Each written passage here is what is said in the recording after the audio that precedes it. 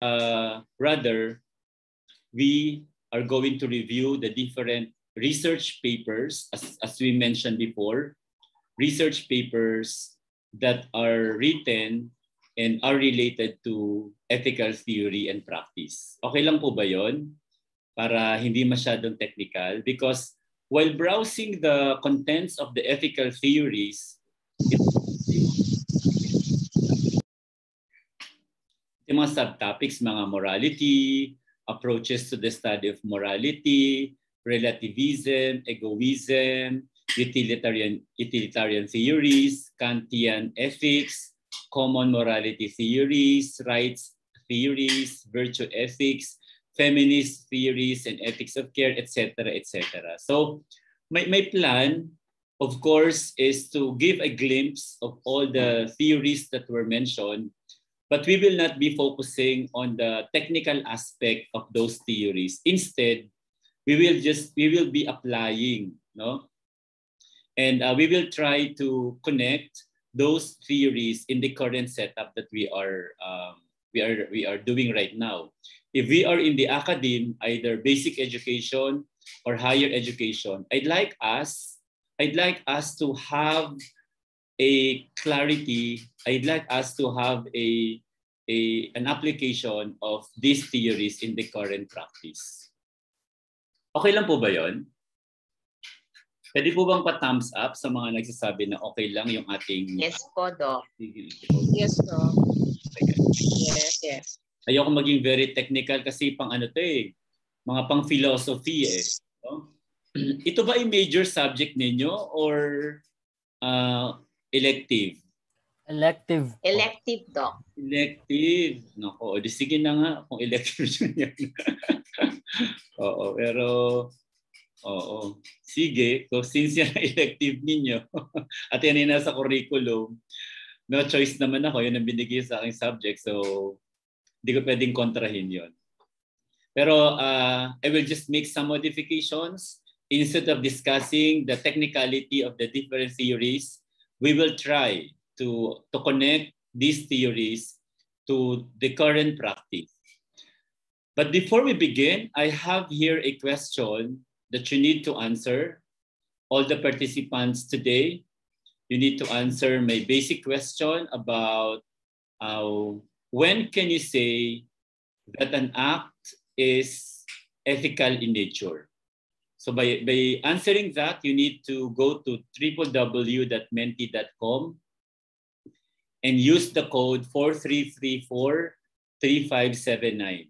You can answer 3 or more ideas, a word or phrase that you think your idea about ethical conduct or ethical act, or when can you say that an act is ethical in nature? Sige, so go to www.menti.com and use the code 43343579 and I'll be waiting for your answer. Malalaman ko na sumasagot na kayo kasi maglalabas ng answer dito sa aking screen.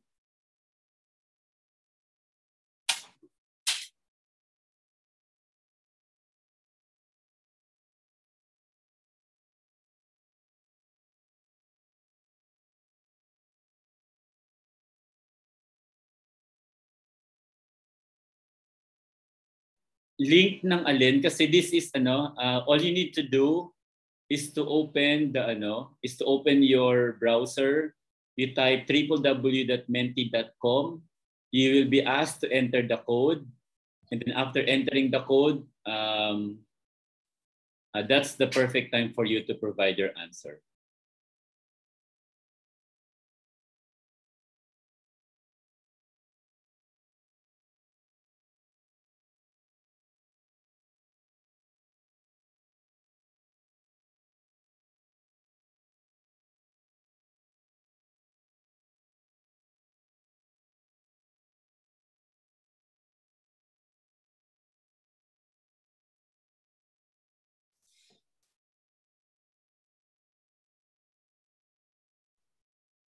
Hi, Doc. What's the code po again, sir? Sorry po.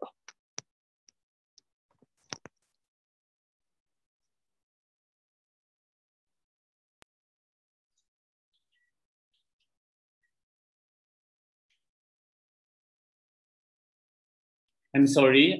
What was that? So I am receiving answers from the 5 students. Kita nyo ba yung right side kung ilang tao yung sumasagot? Ayan, 7. Ayan, meron na.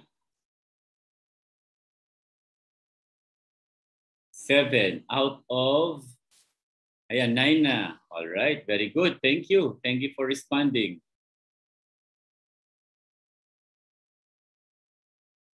Thank you for responding. I have 9 students who are now who are able to answer the question. So if I have 16, siguro ano pa? 9, 16. So 7 pa. Ayan, 6 na lang. Ayan.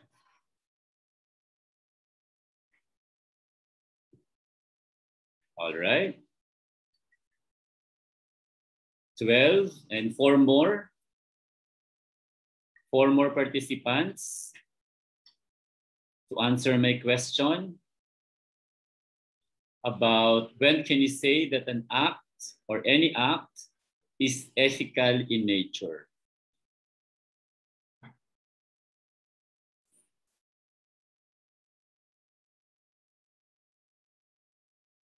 Or more, yung 4 na hindi pa sumasagot. Meron akong listahan dito ng mga sumagot na. Ito na yung magiging participation nyo. Kasi nakaregister ako sa menti.com, nakasubscribe ako dito, kaya nakikita ko kung sino yung mga sumagot at saka mga hindi pa sumasagot. But of course, I will not mention yung mga hindi sumagot. But to me, that will be my basis of your participation. Kasi, ano yan eh, para meron akong pandagdag points. May +1. Pag sumagot, may +1. So, sabi ko nga, kung flat 1 ang grade nyo, so +1 magiging 2. All right, I'm happy. There are 14 already, 14 respondents. So out of 16, I got 14 respondents. So mortality is 2. So pwede na, 14 out of 16, majority na yon. So, ayan, 15. Sige na nga, perfect ko na nga. Dapat mag 100% na. O, isa na lang. Kung sino man yung isa pang hindi pa nakasagot, o baka mahina internet, of course, I would understand that. Sige, baka nahihirapan sa internet, kaya hindi makasagot. All right. Okay, so let me start.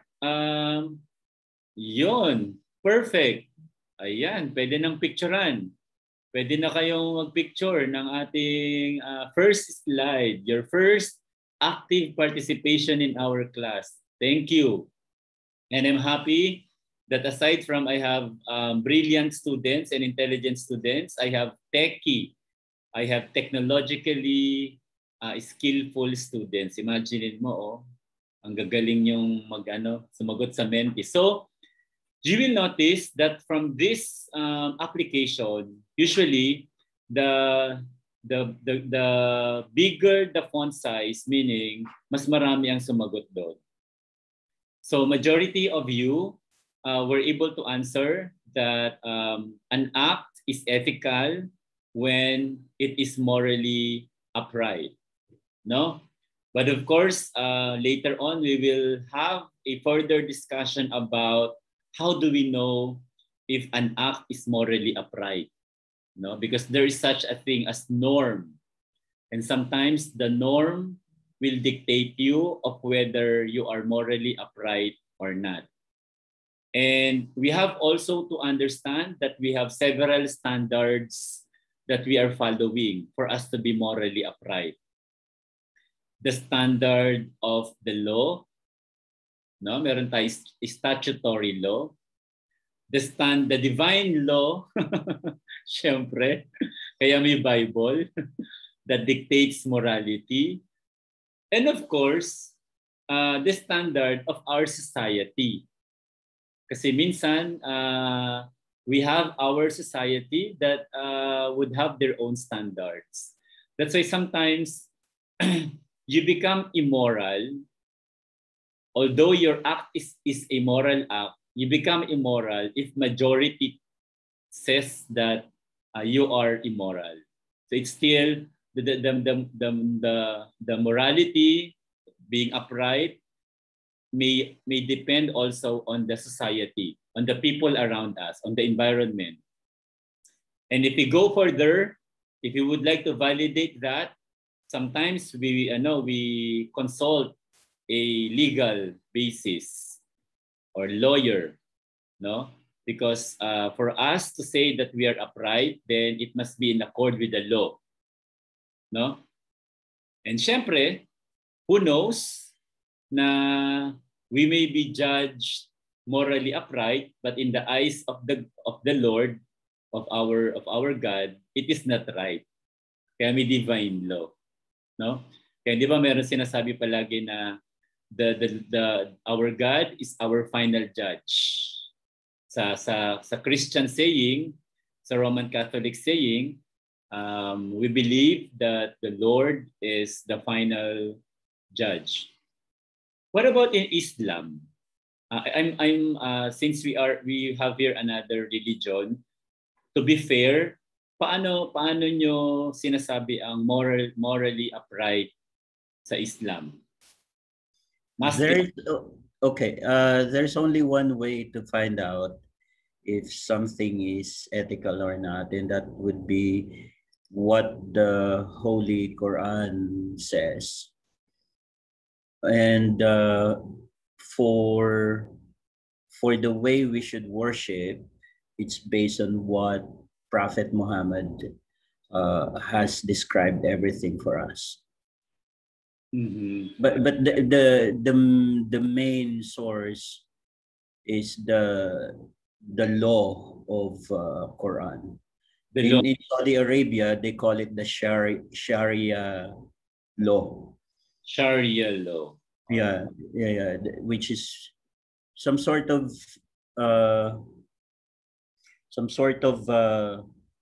very conservative and very old way of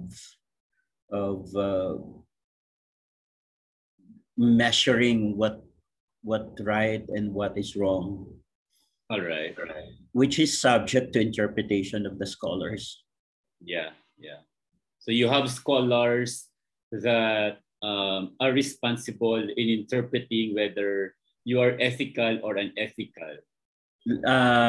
Mostly the interpretation is based on how say two women committed adultery, but under two different circumstances.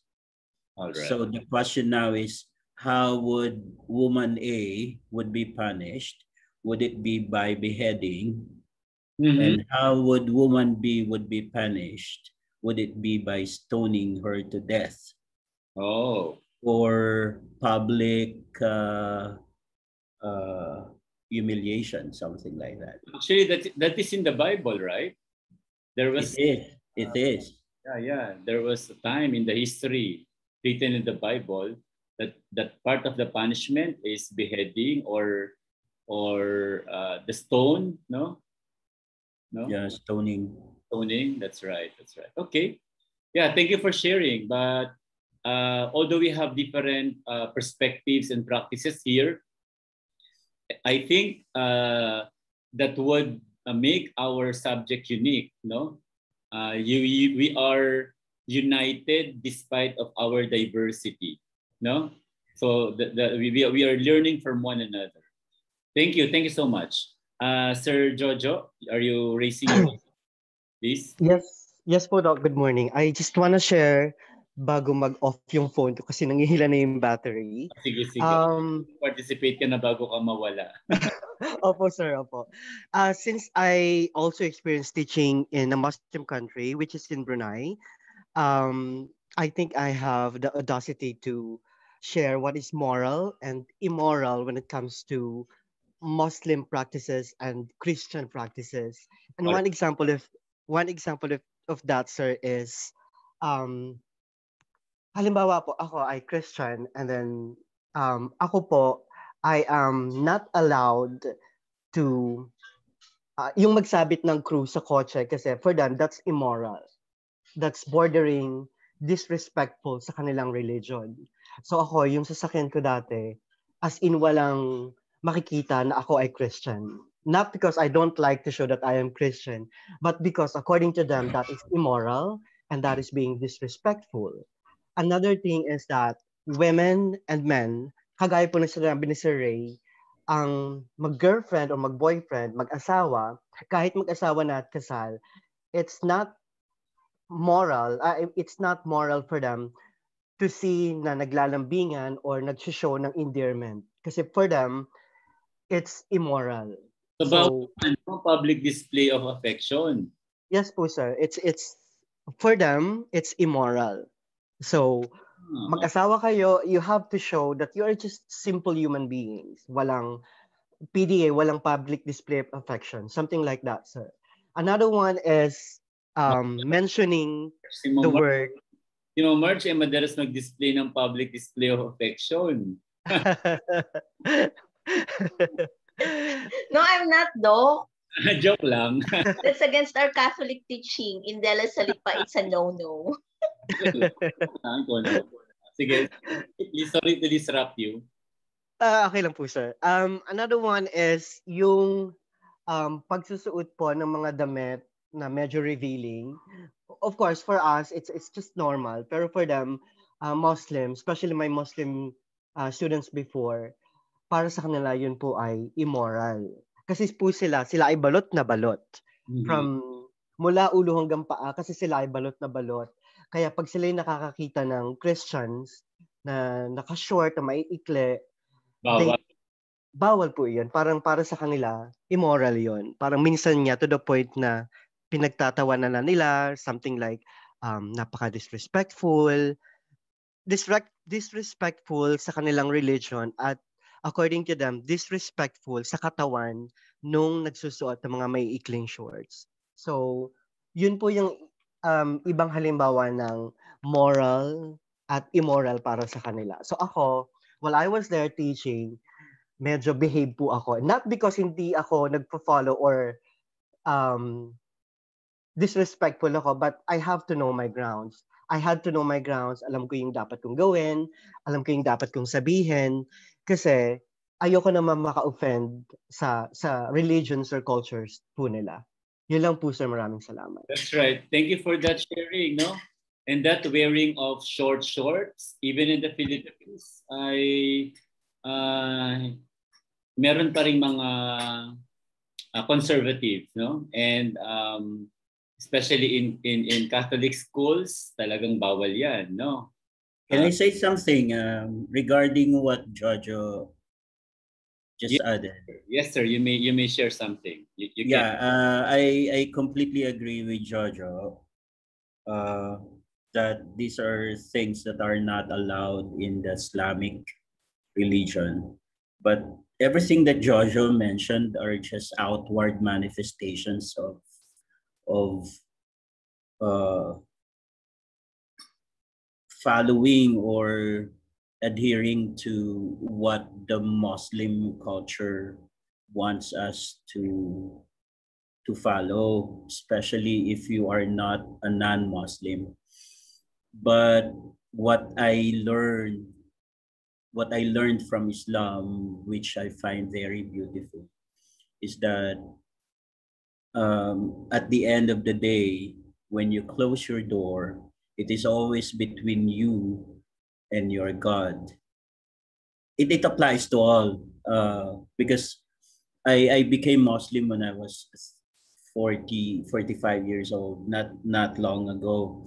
So I had so much to catch up from start to finish.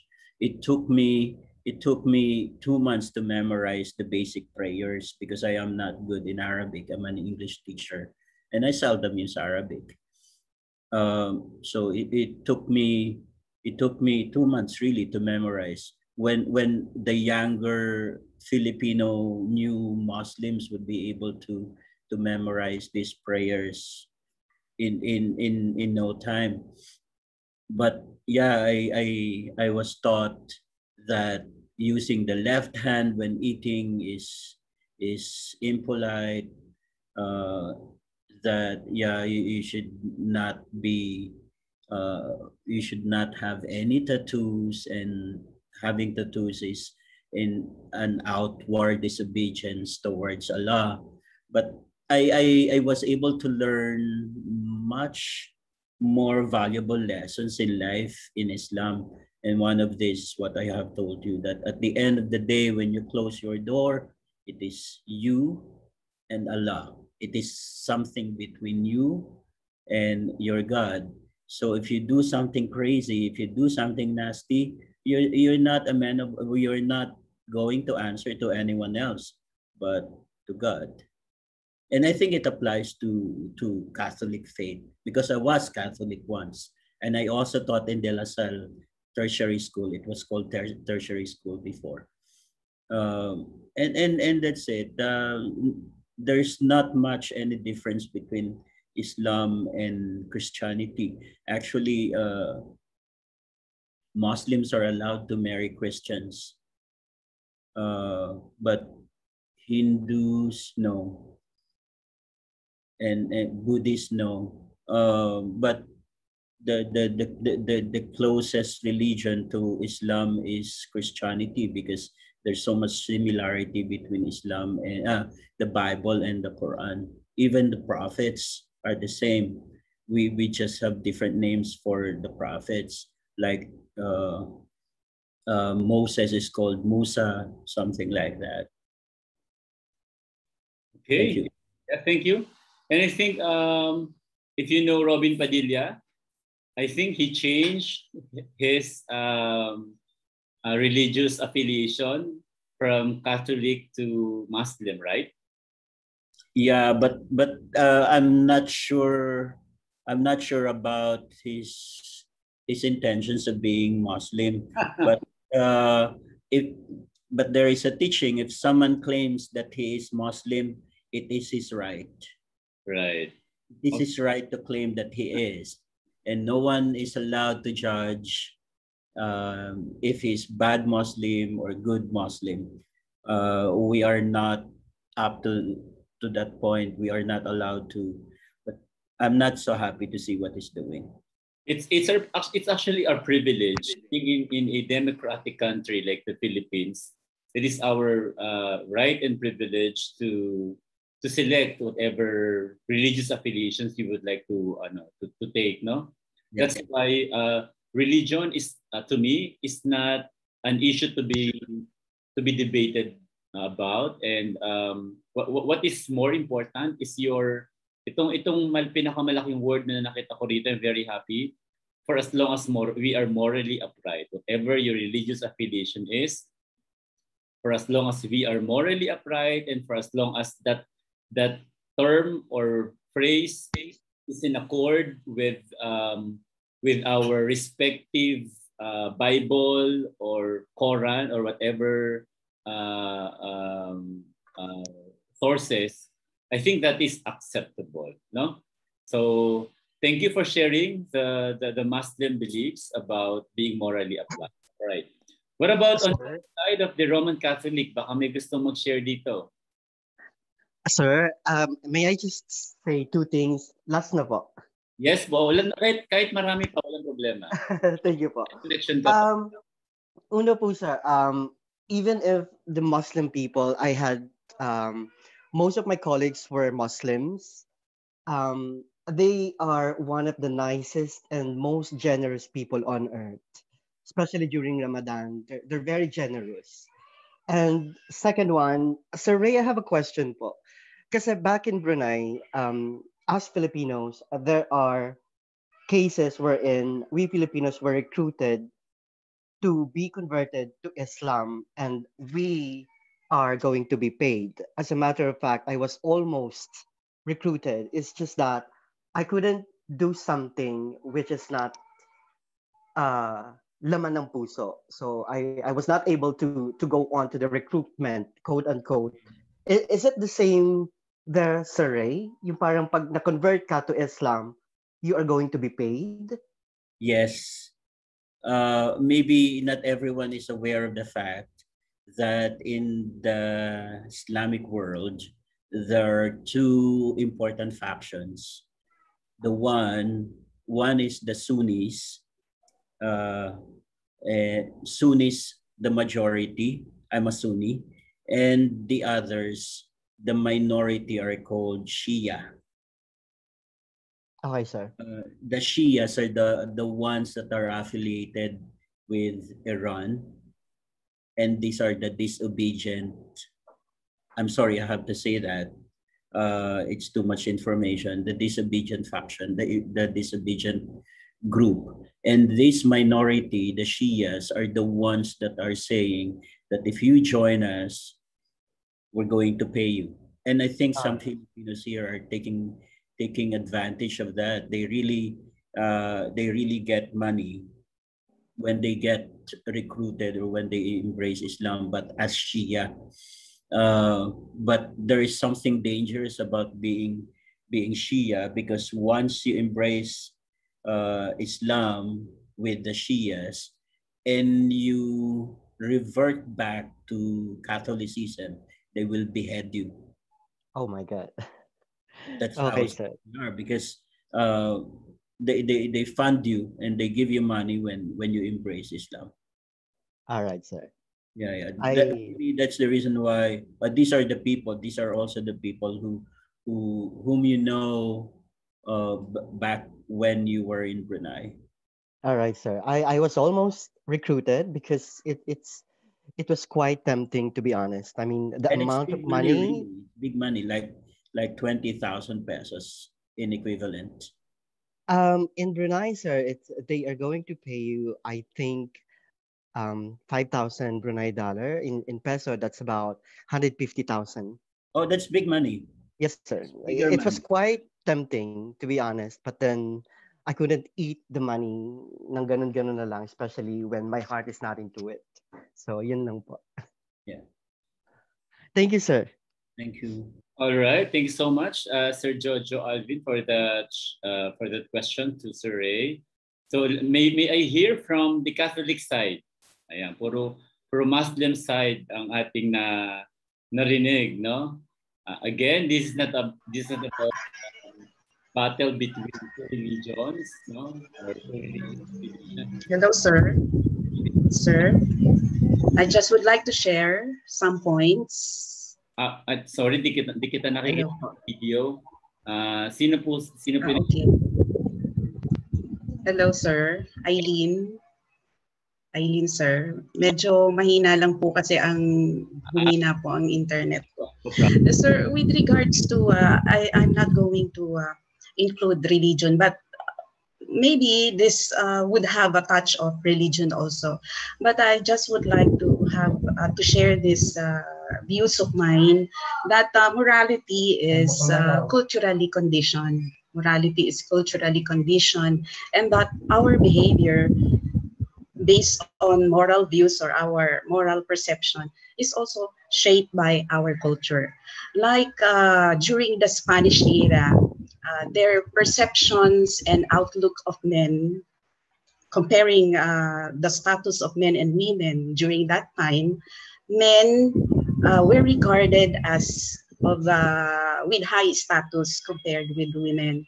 But today, they're both equal in terms of career, in terms of professional growth, and in all aspect, almost in all aspect. And today also, we have this so-called LGBT. There are actually several changes. So meaning to say that it is not only based on a cultural setup or setting of based on our belief of what morality is, but also based on what is going in society.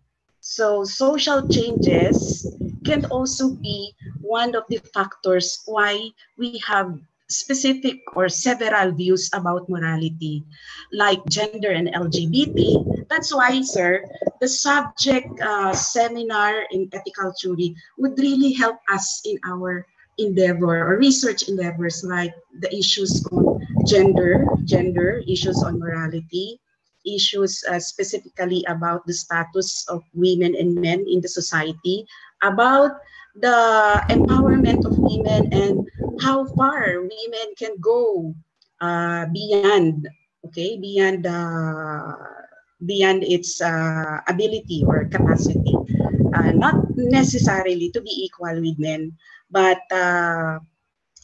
most of the time is to prove that they also have something to be contributed to the society. So the morality here, sir, kasi may mga nagsasabing ang babae dapat sa bahay lang, hindi pwede sa trabaho, hindi pwede magtrabaho. May mga issues din sa family, for example, na hindi kailangan masacrifice ang family, kailangan ang babae nandun kasi siya ang ilaw ng tahanan.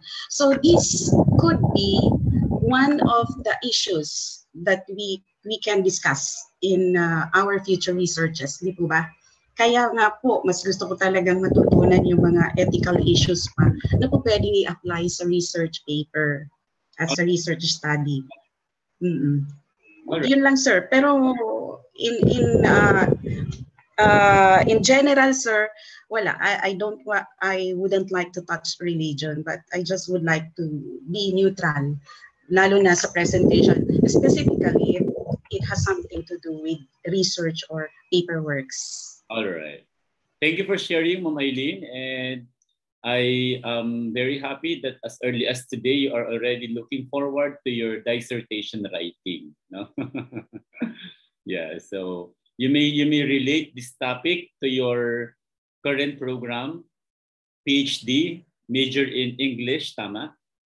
English language and literature ba o English lang? Ano nga yung program nyo? PhD in?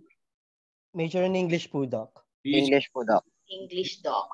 Major in English. Okay, so my suggestion, since you talk about your research paper, you just try to connect your major subject with your current research paper, no? Because that's the basic rule in writing a research paper. It must be about your line of specialization. It must be about your professional subjects or major subjects, which is in your case, English. And then, siguro, pwede mo itong i-connect. I-connect mo na lang siya. But your major concern is any topic about English. That's why I was asking a while back kung ano to, kung major nyo ba to, kung cognate or core. You mentioned it's elective or cognate. So this is not your major. Parang that's an additional knowledge on your part. Siguro feeling ko nung when the curriculum was conceptualized by University of Batangas, they would like their PhD in education graduates to have a good grasp of what ethics is. Siguro yun ang ano. And that's a good point because there's so many intellectually performing leaders right now that are not morally upright, that are doing an ethical thing. So to me, this is a very good subject. This is a very good cognate or elective subject that can enhance the 3 H's of your personality as an academic leader. What do I mean by 3 H's? The head, your cognitive ability; the hands, your capability to do your function or the psychomotor, and do not forget the heart. Because the heart is where where the being upright is coming from. However intelligent you are, but if you are not morally upright, it's useless. And that's why I mentioned to you that I am a public school district supervisor in the Department of Education. That's one of my advocacies now. Not just to develop the head and the hands, but also the heart. Because these pupils or students in the Department of Education are possible future leaders, future managers, no? That possibly they will be running the country in the future, and they need to develop their heart, the affective part of their personality, no? And This ethics, I think, should be also part of the affective component of being a holistic person. Holistic, the entirety of being a person. Hindi ka lang matalino, hindi ka lang masipag, kundi may puso ka. No? Maraming salamat sa sharing mo, Miss Aileen. Meron pa ba? One more sharing before I summarize the answers that you provided in the www.menti.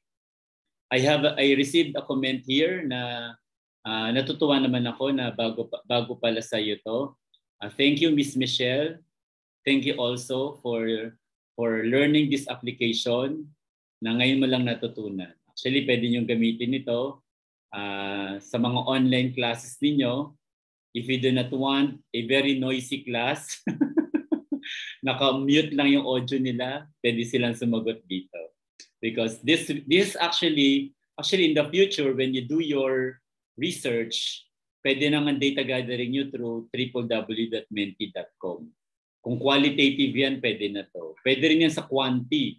Pag pinag-aralan nyo yan, may quanti part din yan. Bibigay rin sa inyo ng frequency counts. No? Later on.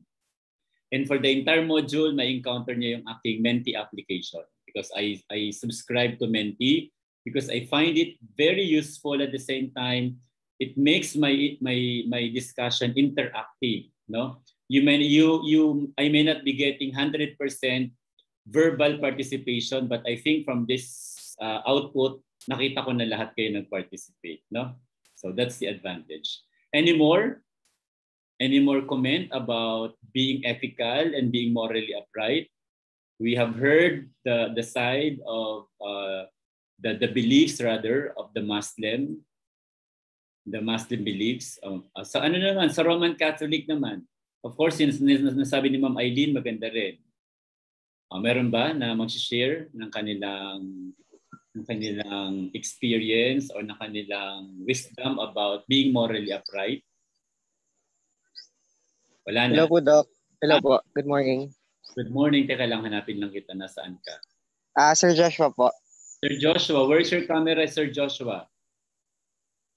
Nabasag? Ako po ay, no sir. Ako po ay nasa kabundukan ngayong panahong ito.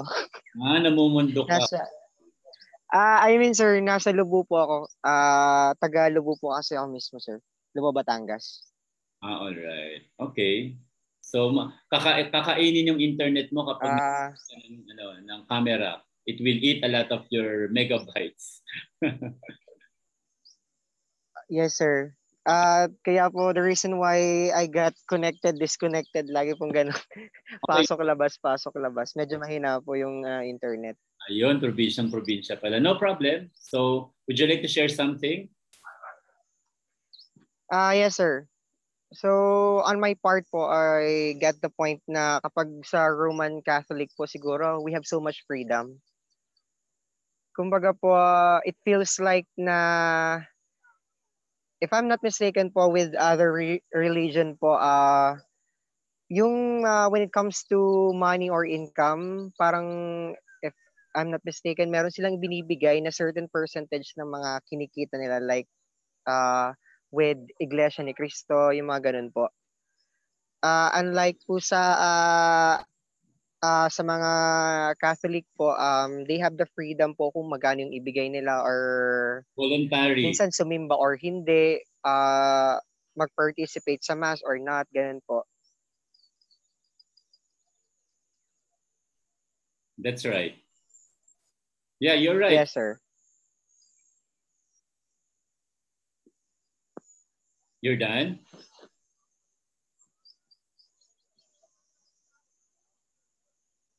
Sir Joshua, are you done? Or you're disconnected na? All right, that's right. In the Roman Catholic religion that majority of us belong, there is this what we call Pasensya na po talaga. Sorry po talaga. Sorry po. Na-disconnect po. No problem. Kung okay ka na, okay na. No problem. Kung may connection ka pa, just be there. Just hang on and listen. Pag nawala ka na, I will understand na we lost you. Iba pala yung meaning ng we lost you, no? Okay, anyway, in the Roman Catholic beliefs kasi, there's this what we call, meron pa rin application ng democracy, no? Even when you go to church, yung sinasabi ni Sir Joshua about impok yata yun is sa Iglesia ni Cristo that they need to give 10% yata of their total income to the church, no? Tithes, sir. Tithes. 5. I'm sorry. No, 5. that's tithes. I'm Or sorry. ikapo. Ikapo. Tithes po. Yes, sir. All right, yeah. So they are obliged, no? That's why you will notice, I do not know if I am right, you will notice their churches are really great, no? In terms of their infrastructure because of the sources of funds. Imagine mo kung milyong INC yan, kahit walang pera, mag-iika po yan kasi required sila, no? And katulad din ng ating Catholic, required din sila na magsamba. May samba silang tinatawag. At yung samba nila, required sila that they be well-dressed or very presentable, long-dressed for the girls, and at least polo for the boys, no? So sa Roman Catholic naman, of course, meron lang konting autonomy, like you are not obliged, but of course we are invited, but we are not obliged. Hindi katulad sa iglesia na talagang chine-check yata yung attendance. At kapag meron kang certain absences ay tatanggalin ka sa kanilang organization. So anyway, religion is not an issue for as long as we are doing what is right and we are doing what is ethical. I think we have no problem with that. And to me, it is very important. This subject is one of the important subjects, although it is an elective subject, because we as educators are role models of our students, and we must be practicing this regularly para meron silang tinatawag na paggagayahan, no? So I am very happy with the answers that you provided, because most or 100% of your answers are almost correct, no? Especially the term morally upright. The act is ethical in nature when it is accepted by the society, when the act is appropriate, when it is good for everyone. Nabasa ko dyan. Especially when our act is based on principles. We have mga basic principles in ethics. Actually, even in the graduate school, you need to practice what we call principles or ethical principles. The principles of maleficence, beneficence, no? Example, if you're going to do a research, you have to ensure that the conduct of research will not produce harm to your respondents. It will not produce harm to your respondents. Take note of that. Maleficence. Rather, it will provide benefit or beneficence, no? It will provide benefit to your respondents. That's why one of the ethical considerations in the conduct of research is asking permission first, no, from the respondents through the informed consent. Through the informed consent. If you are allowed by the university to go on with the conduct of research, then you need to secure an informed consent. An informed consent is a way of checking whether you are not violating any rights of the respondents. Kasi once your research respondents felt that they were forced to be part of your research, that is not ethical. It is ethical when they voluntarily submitted themselves that they be part of your study. Another ethical considerations that I'd like to relate para mas applicable sa PhD program ninyo and applicable sa dissertation writing ninyo is that the research paper must undergo an ethics review committee. So that's one of the things that schools must have. That's why whenever I visit, me being one of the PACOCOA accreditors, who is always in charge in the area of research, I would always look into the composition of the Research Ethics Committee. Because this committee, the function is to ensure that the respondents will not be harmed. So how do we know that the respondents will not be harmed? First, the respondents must be of the legal age. In the Philippines, the legal age is, ano ba? Ano ba ang legal age sa Pilipinas? Sa Amerika, sa US kasi 16 eh. Sa Philippines, 18. 18. Oh, 18. So that is why, as much as possible, when we conduct research, we involve respondents that are below 18. That's part of being ethical. Another thing, if in case you will be gathering data that are too personal, sensitive, and would present medical conditions, you need to think twice or thrice. Because according to the National Privacy Commission of the Philippines, there is this what we call Data Privacy Act of 2012 that was launched, and it states that we as a researcher should not divulge any personal, sensitive informations pertinent to the respondents. So getting the name of the students or of the respondents, getting the personal informations like home address, email address, phone number, etc., etc. Pakibasa na lang po yung mga personal and sensitive. Hindi dapat yun nagiging part ng research paper ninyo. So your paper is ethical if it is not violating the ethics of research. And one of the ethics of research is that it should not violate the Data Privacy Act. When you conduct research, kaya nga sabi ko sa inyo, i-relate na natin itong subject doon sa inyong actual eh. Kasi kapag puro discussion ng utilitarianism, deontology, parang very technical na pwede nyo naman basahin eh. We will now try to connect this ethics to what you're going to do in the future para hindi masayang yung subject natin at para hindi rin boring, no? And as I was saying, when you do a research, you need to read the Data Privacy Act provisions. We should not be violating the data privacy, no? And then we should always ask permission from the institutions or from the departments where we are going to conduct the study.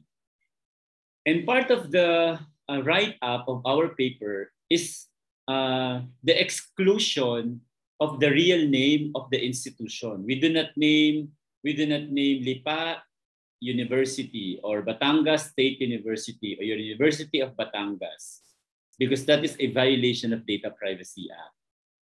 We may say one of the universities in Batangas. O ganun lang yun. Or your respondents will be private educational institutions or private basic education institutions in Batangas, but never mention the name. When you present the respondents of the study, you will just say School A, School B, School C, and so on and so forth. You will never mention the name. So that is part of being ethical.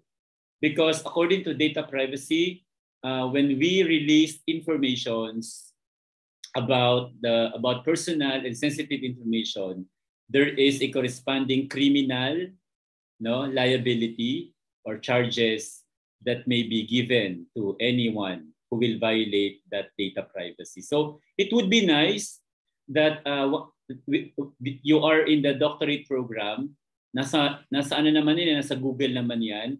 Try to read so that when you write your dissertation, ramdam ko yung iba sa inyo ay papunta na doon. Kindly read that. Because during this time, kaya ang pagiging morally upright, ang pagiging ethical, tama din yung sinabi ng iba na we are ethical according to the norms of the society, if it is accepted by the society. Before 2012, Data Privacy Act is not yet enacted. So therefore, questions such as what is the profile, what is the demographic profile of the respondents in terms of age, gender, monthly income, parents' educational attainment, etc., etc. Nilalagay natin yun noon, before 2012.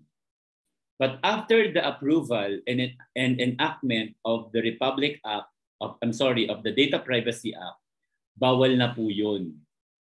So meaning, tama rin yung sinabi ng iba, that for us to be morally upright, we have to be abiding, and we have to be knowledgeable about the different laws, no, the legalities, the different Republic Acts.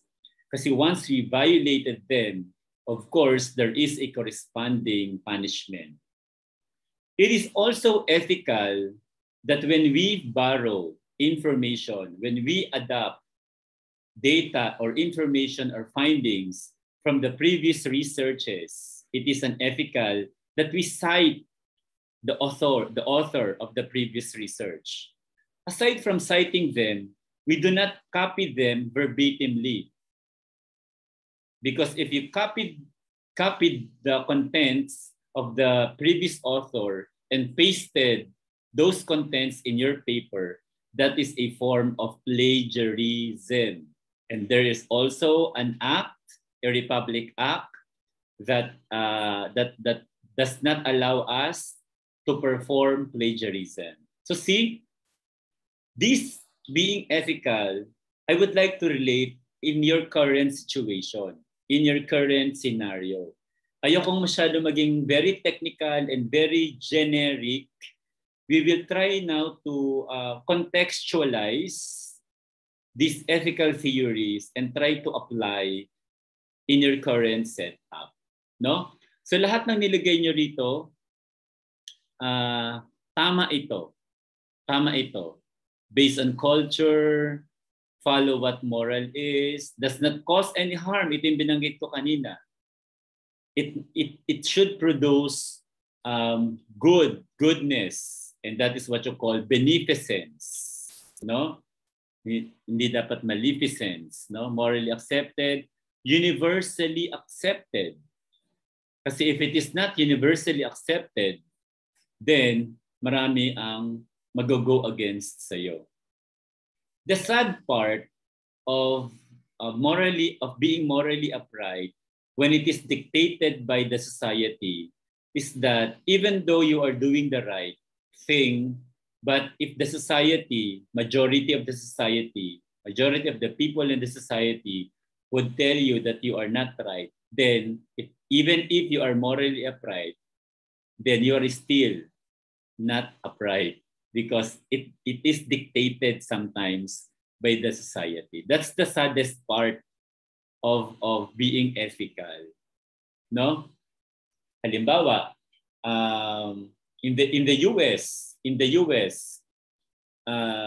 if they wear short shorts, even bikini or two-piece in the beach, nako, walang unethical issues doon.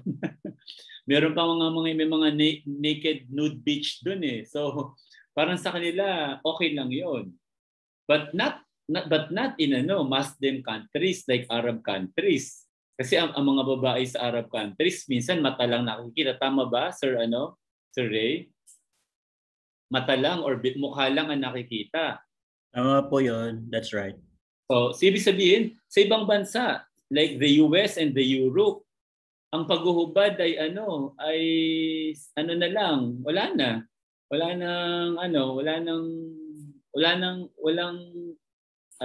violations. So I'm wondering kung meron kasama sa Miss Universe from Saudi Arabia. Meron bang Miss Saudi Arabia? Wala po, definitely. Wala, sir. Parang wala. Walang balat. Yeah, they should be wearing hijab all the time because it's a basic rule for women, Muslim women, to wear Oh, the scarf. kaya nga. So yung alala ko doon, kung meron sasali from Saudi Arabia, yung pagtutupis pa lang, bawal na. Tupis, parang ano na yun eh. Ilang pirasong balat na lang ang natatakpan doon eh. So, lalo sigurong bawal na bawal yun. Kasi alam ko, pag Muslim, talaga namang ang haba ng damit niyan. How do you call that dress in Muslim? For girls? The one for the dress itself is called abaya. The headscarf is called hijab. All right. Okay. So see, why am I sharing that? Because being morally upright and being ethical is always dependent. Is always dependent on where you are located. So that's why this ethical thing is actually not generic. It is dictated. It is always dictated by your society, by by your location, the country where you are located. So, but since we are in the Philippines, and it's nice na merong sharing from Saudi Arabia, but since we are in the Philippines, it would be nice that we educators are also knowledgeable about what is morally upright in the Philippines. No, as I've mentioned, we are covered by three and we are under the three umbrellas of what we call ethical in nature. The umbrella of the divine law. Of course, meron tayong Bible, no? And we have this what we call the legal law, the legalities, no? And of course, meron din tinatawag na societal law. Na minsan kahit wala naman sa law, meron silang sarili mga paniniwala. Can I say something, Doc? Yes, sir Ray. Regarding teachers. Yes, sure. Because everyone would be able to relate. Because all of us here in this room are teachers. When teachers do something wrong, it becomes magnified 10 times. 10 times over, maybe 20 times over, because you are a teacher and you are supposed to be good examples. So whilst we say that in the Philippines, the weather is so humid, you can go out wearing the skimpiest shorts, even in the mall, still people will frown upon the sight of a teacher wearing immodest clothes. Not because it's allowed, you can do it. Not because the society allows everyone to do it. It would also apply to you, but it also depends on how you stand in the society. And usually your being a teacher would be in under the microscope the moment you do something wrong. Like, hey, you're a teacher, how come you did that? You had an extramarital relationship. How come you didn't know about that? And add the fact that some of us are working in Catholic schools. Because I used to teach in a Catholic school. I was with Santa Teresa College in Bawan for 4 years. That was my first teaching job. And of course, some teachers would end up having premarital sex, sorry for the blatant word, that they will get pregnant short of 9 months after, or they will have a baby short of 9 months when you count from the wedding date. And definitely that lady or that woman will get expelled or will get expelled from the school where she is teaching, because obviously she had premarital sex. And people will say, how come she didn't know that? She was working in a Catholic school and she had premarital sex. But my point is, not because everyone is doing it, it becomes right, But sometimes it becomes very, very wrong depending on what you do, depending on what kind of job you do, especially for us teachers. Sorry, but that's one of the things that we have, one of the price that we have to pay as teachers, because we have to be good examples. Yeah, all right, that's right. That's true also. And since you're talking about the teachers' activities, when we pass the licensure examination for teachers, there is a teacher's creed, no? And there is this what you call professional standards for teachers, that if we violate any of those contents of the creed, then there is a big possibility that our license may be revoked by the Professional Regulation Commission. So that is one control mechanism. Sorry, that is one of the controlling mechanisms of the Philippine laws. That being a teacher is really a big responsibility that we should be morally upright, no? And if we are not morally upright, there is a big possibility also that the Professional Regulation Commission, upon investigation, can revoke our licenses, our license as a professional teacher.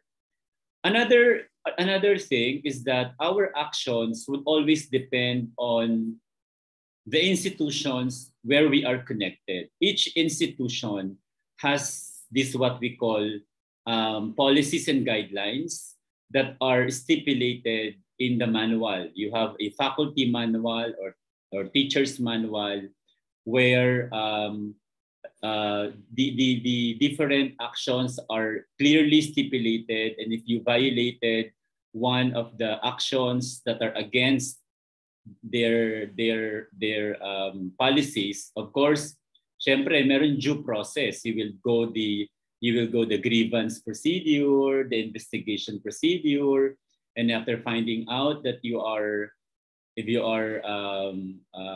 how do you call this?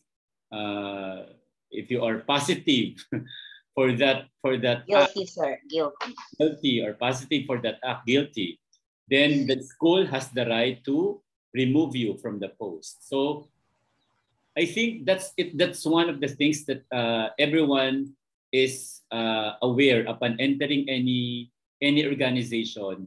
That's the first thing that we did. No, we reviewed. Actually, the HR department provided us an orientation of the do's and don'ts of the institution. So again, as I was saying, the unethical act or being morally upright is also dictated by the organizations where we are connected. It depends. And each organization, either private or public, would have their own policies and procedures and would have their own parameters and checklists in determining whether you are doing the ethical or the unethical way. No? So thanks for sharing that, Sir Ray. So just to summarize, based on what you stated in this menti.com, I could sense that, so tama aking hinala, na you are already have an idea, if not small idea, big ideas about what ethical act would mean, no? Naka-enumerate na dito. And thank you for answering this. So para na akong nagpa-research, nagpa-qualitative research, no? So dito, actually from here, if I'm going to conduct a qualitative research, meron na kagad ako mga themes. Yun ang maganda dito sa application na to, oh. Pag qualitative yung paper mo, meron na kagad themes, no? No? Na according to my respondents, for a teacher to become ethical, first they must be morally upright kasi yun ang pinakamalaki na sagot. And then pwede ko nang enumerate yung iba, pwede ko nang i-merge yung iba, magkakaroon ako ng thematic presentation. Halimbawa, based on principles ng based on law, divine law, kasi may God's law ko nakita dito, the human law, etc., etc. So yun ang maganda rito sa Menti, no? Nakakatuwa na yung mga sagot ninyo ay nailagay natin dito. And I will not erase this kasi now I know that the University of Batangas PhD in English students are very knowledgeable already about what ethical act is. All right? So let us continue. Of course, we mentioned that being ethical rather, is dictated by the location where we are. So I tried to get the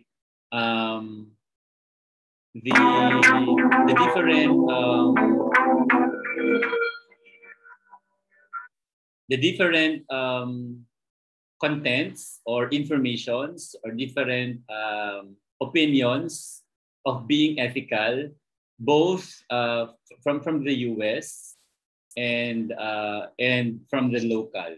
No, so I will first present to you a video presentation about the title of the video presentation is Ethics in the Age of Technology. Kasi we are now in a technological age. Do you agree with that? Okay. Hindi na ako Yes. Yes, sir. Yes, sir. Thank you. Hindi na ako magbabanggit ng ethics during the 1900s. Kasi nasa 21st Yes, of course. I-research nyo na lang yung ethics ng 1900s. Pero yun ang baseline natin ngayon. And let us update ourselves as regards to what is ethics during this technological age according to some personalities. So I got a video here. I'd like to share with you. Kindly listen, mga mga 10 to 15 minutes. Kindly bear with me. And later on, we will have another sharing about the video.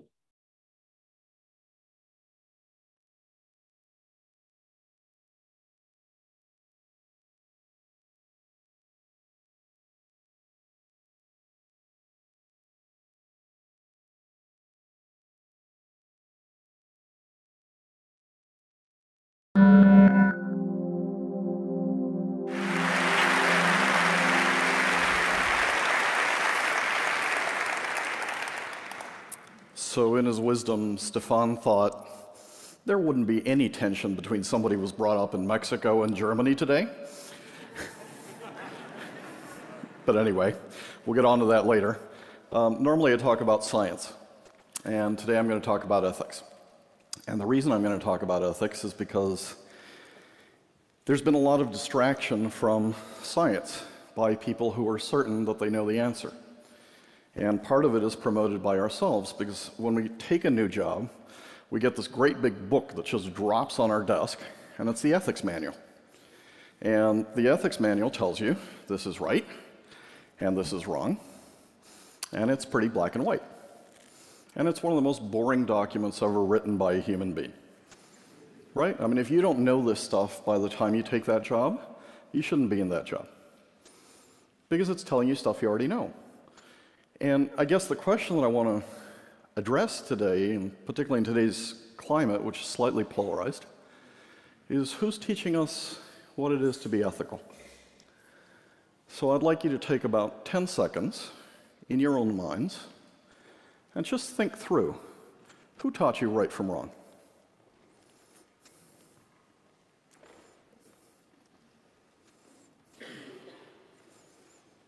All right, now that you've got the answer in your minds, here's some of the answers that sometimes you get. So you have a holy book that tells you this stuff, and mama teaches you, and the preacher teaches you, and the teacher teaches you, and the lawyer teaches you, and the doctor, and of course the government, and a whole bunch of other people, your peers, and Facebook, and Twitter, and all kinds of good ways of learning right from wrong. Well, let's take a little journey to this little building. So this is the downtown market in Charleston, South Carolina. Wonderful handicrafts, wonderful food. Do you know why the steps of this building were shaped in this way? They were built to exhibit the merchandise. That's where they sold people. And on this particular day, they were selling 94 prime healthy Negroes, 39 men, 15 boys, 24 women, 16 girls. What the hell was wrong with these people? Why didn't they understand right from wrong? Didn't they get the ethics manual?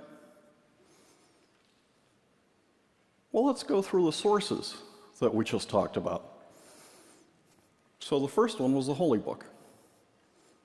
And there's a couple of passages in the Holy Book that might have justified and promoted and allowed slavery. How about Mama? Well, the best-selling book was Uncle Tom's Cabin, and Mama was writing all about plantation life in South Carolina. And what Mama was teaching wasn't exactly that we should be freeing the slaves.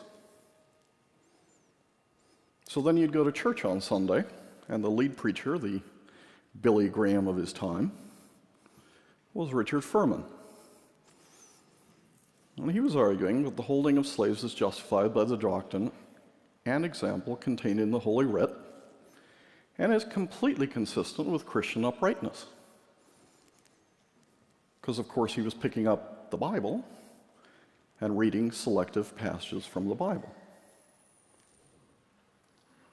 And by the way, if you want to know more about this, you can go to Furman University and pray in Furman Chapel.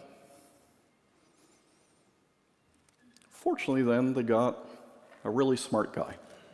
So this is an Oxford Don, chemistry professor, philosopher, radical, and an abolitionist.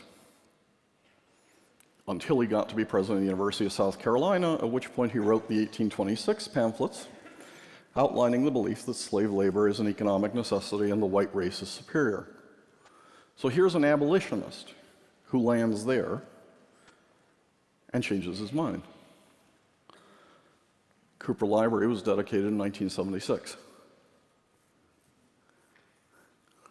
A doctor. Well, a doctor examines bodies. A doctor should know that we're all the same. Which takes us to J. Marion Sims, the founder of gynecology, who thought, there's no need for surgical anesthesia for blacks or Irish. They feel no pain.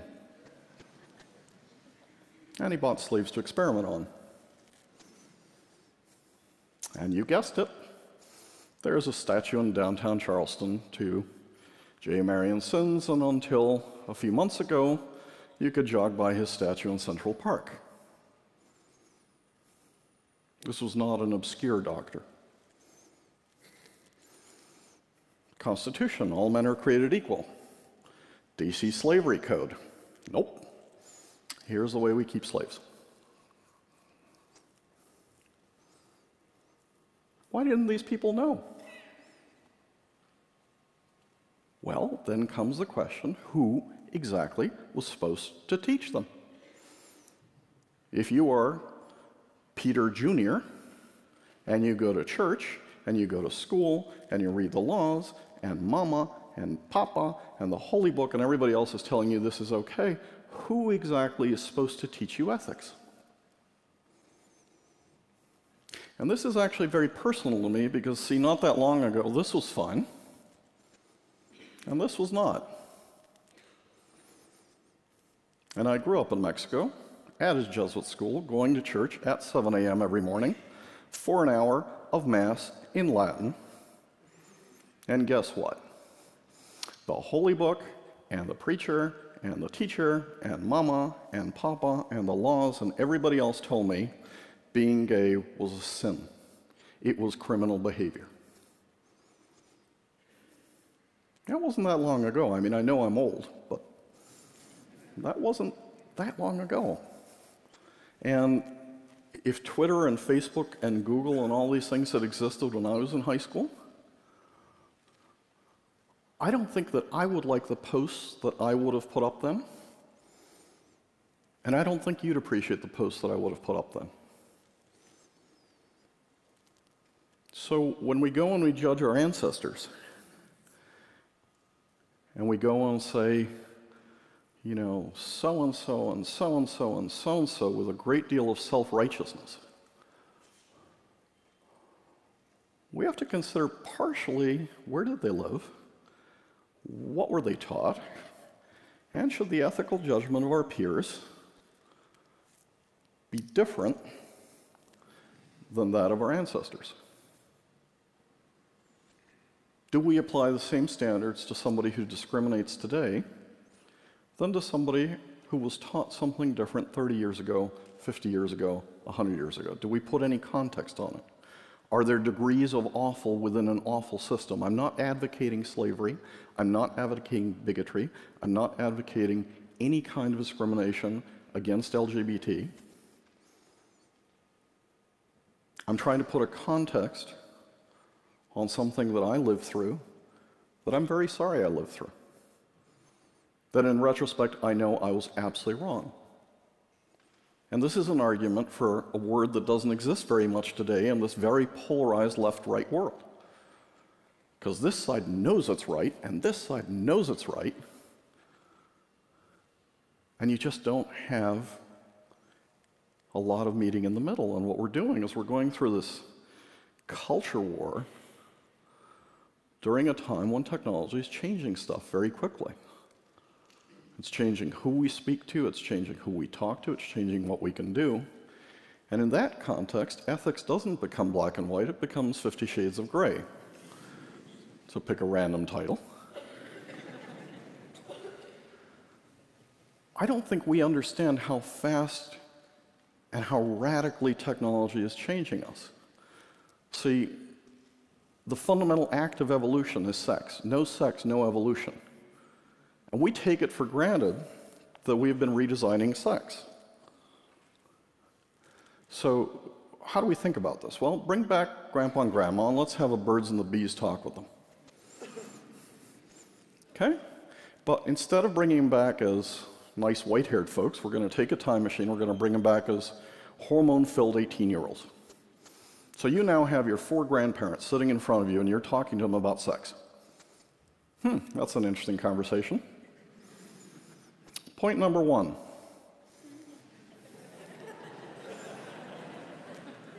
You can now have sex and not have a baby. Do you understand how weird that would be 2 generations ago? Because every animal and every human generation, normally sex equal conception. And now you're telling them, oh no, we can have free sex and never conceive. And then you go into this stuff, and you say, oh, by the way, I'm going through cancer treatments, so I'm going to conceive a child in vitro.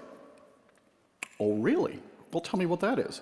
Well, you see, you take an egg and you take a sperm and you mix them together in a petri dish and you conceive a child. Huh. Okay, we heard about that. I heard about that in grammar school. That was called the Immaculate Conception. And by the way, that used to be a miracle, kids. So you're now telling me you're performing millions of miracles every year. And then we've got this surrogate mother thing. So we can freeze eggs, we can have a surrogate mother, we can have identical twins born 50 years apart. Oh, of course you can. So we've decoupled sex from conception, we've decoupled sex from physical contact, and we've decoupled sex from time in 2 generations. Now let's come back to the ethics. Had we polled society, should you do this 2 generations ago, they would have said, hell no. And they would have taught never do this. So how do we establish the ethics for the next generations as technology changes what you can do? Is it a complete coincidence that the first areas to become abolitionist were the first areas to industrialize? I'll bring 1,000 horsepower, you bring 100 slaves, we'll have a free market and see who wins. Technology has a lot to do with changing the future.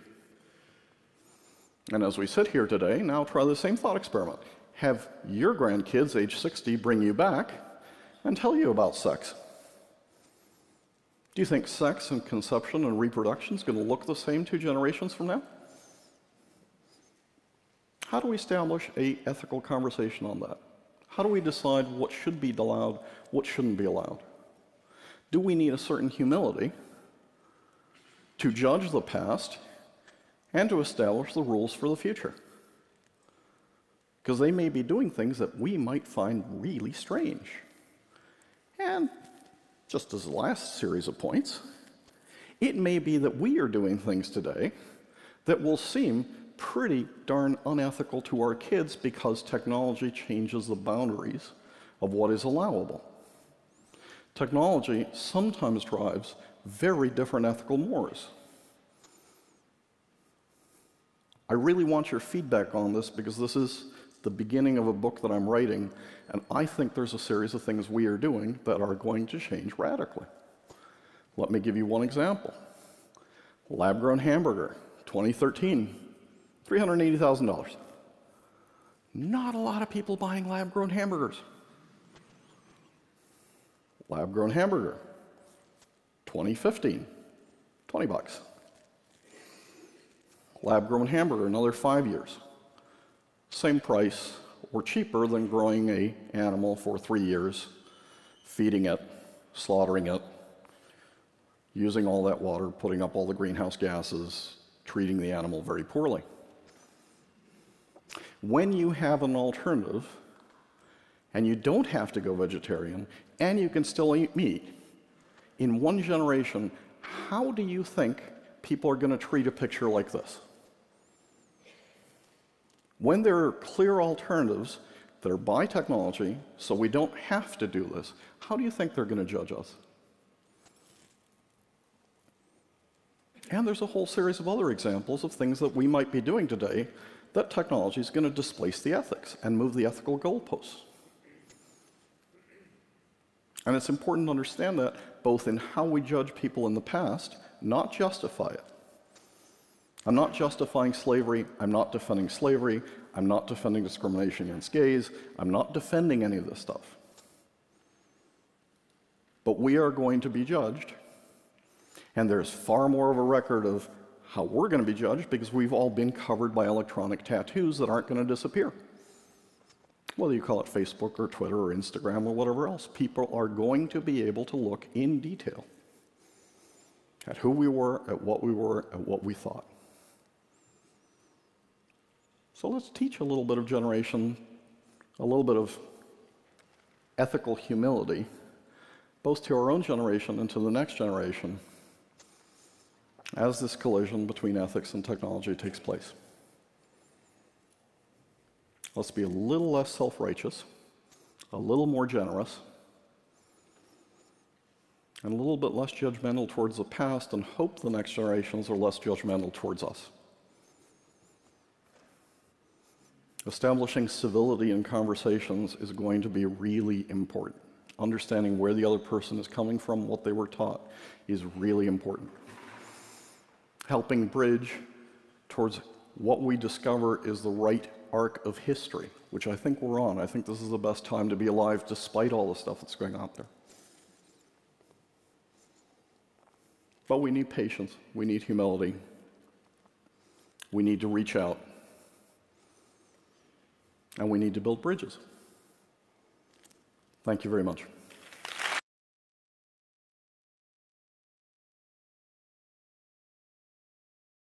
All right, so you were able to listen the ethical component from the perspective. I think he's from the American countries, right? Right? Parang parang Mexico yung sinabi niya, tama ba? But yes, sir, Mexico. But my concern now is after watching the video, I would like to solicit again an information from you out of the video that you watched. Kindly answer my simple question using the menti.com again. Yeah. So from the video presented, what ethical lessons were you able to derive? Because the presenter was able to combine ethics and technology, and it's very timely, no? So can you derive some ethical lessons out of the presentation of the video, from the video rather.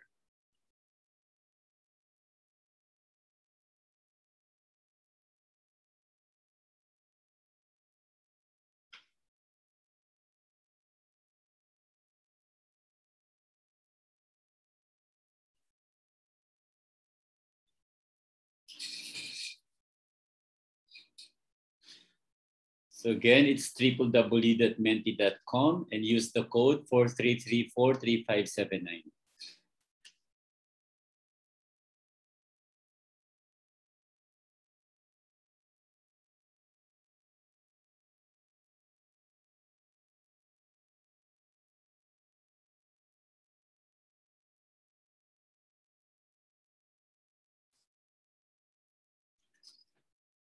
All right. May isa nang sumagot, acceptance, ethical humility, and respect. Technology twisted ethics. The exercise of ethical humility. Yeah, all right.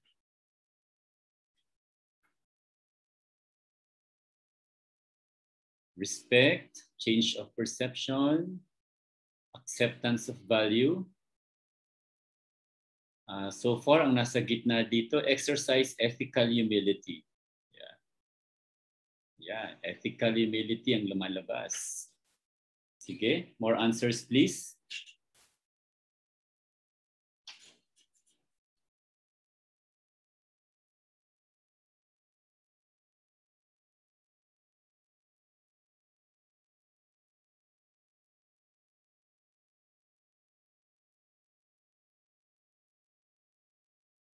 All right, 11 answers. I think marami na yan kasi 15 kayo, so merong 4 pa. So pwede na yan siguro. So based on, ayan, may sumasagot pa. Good, sige.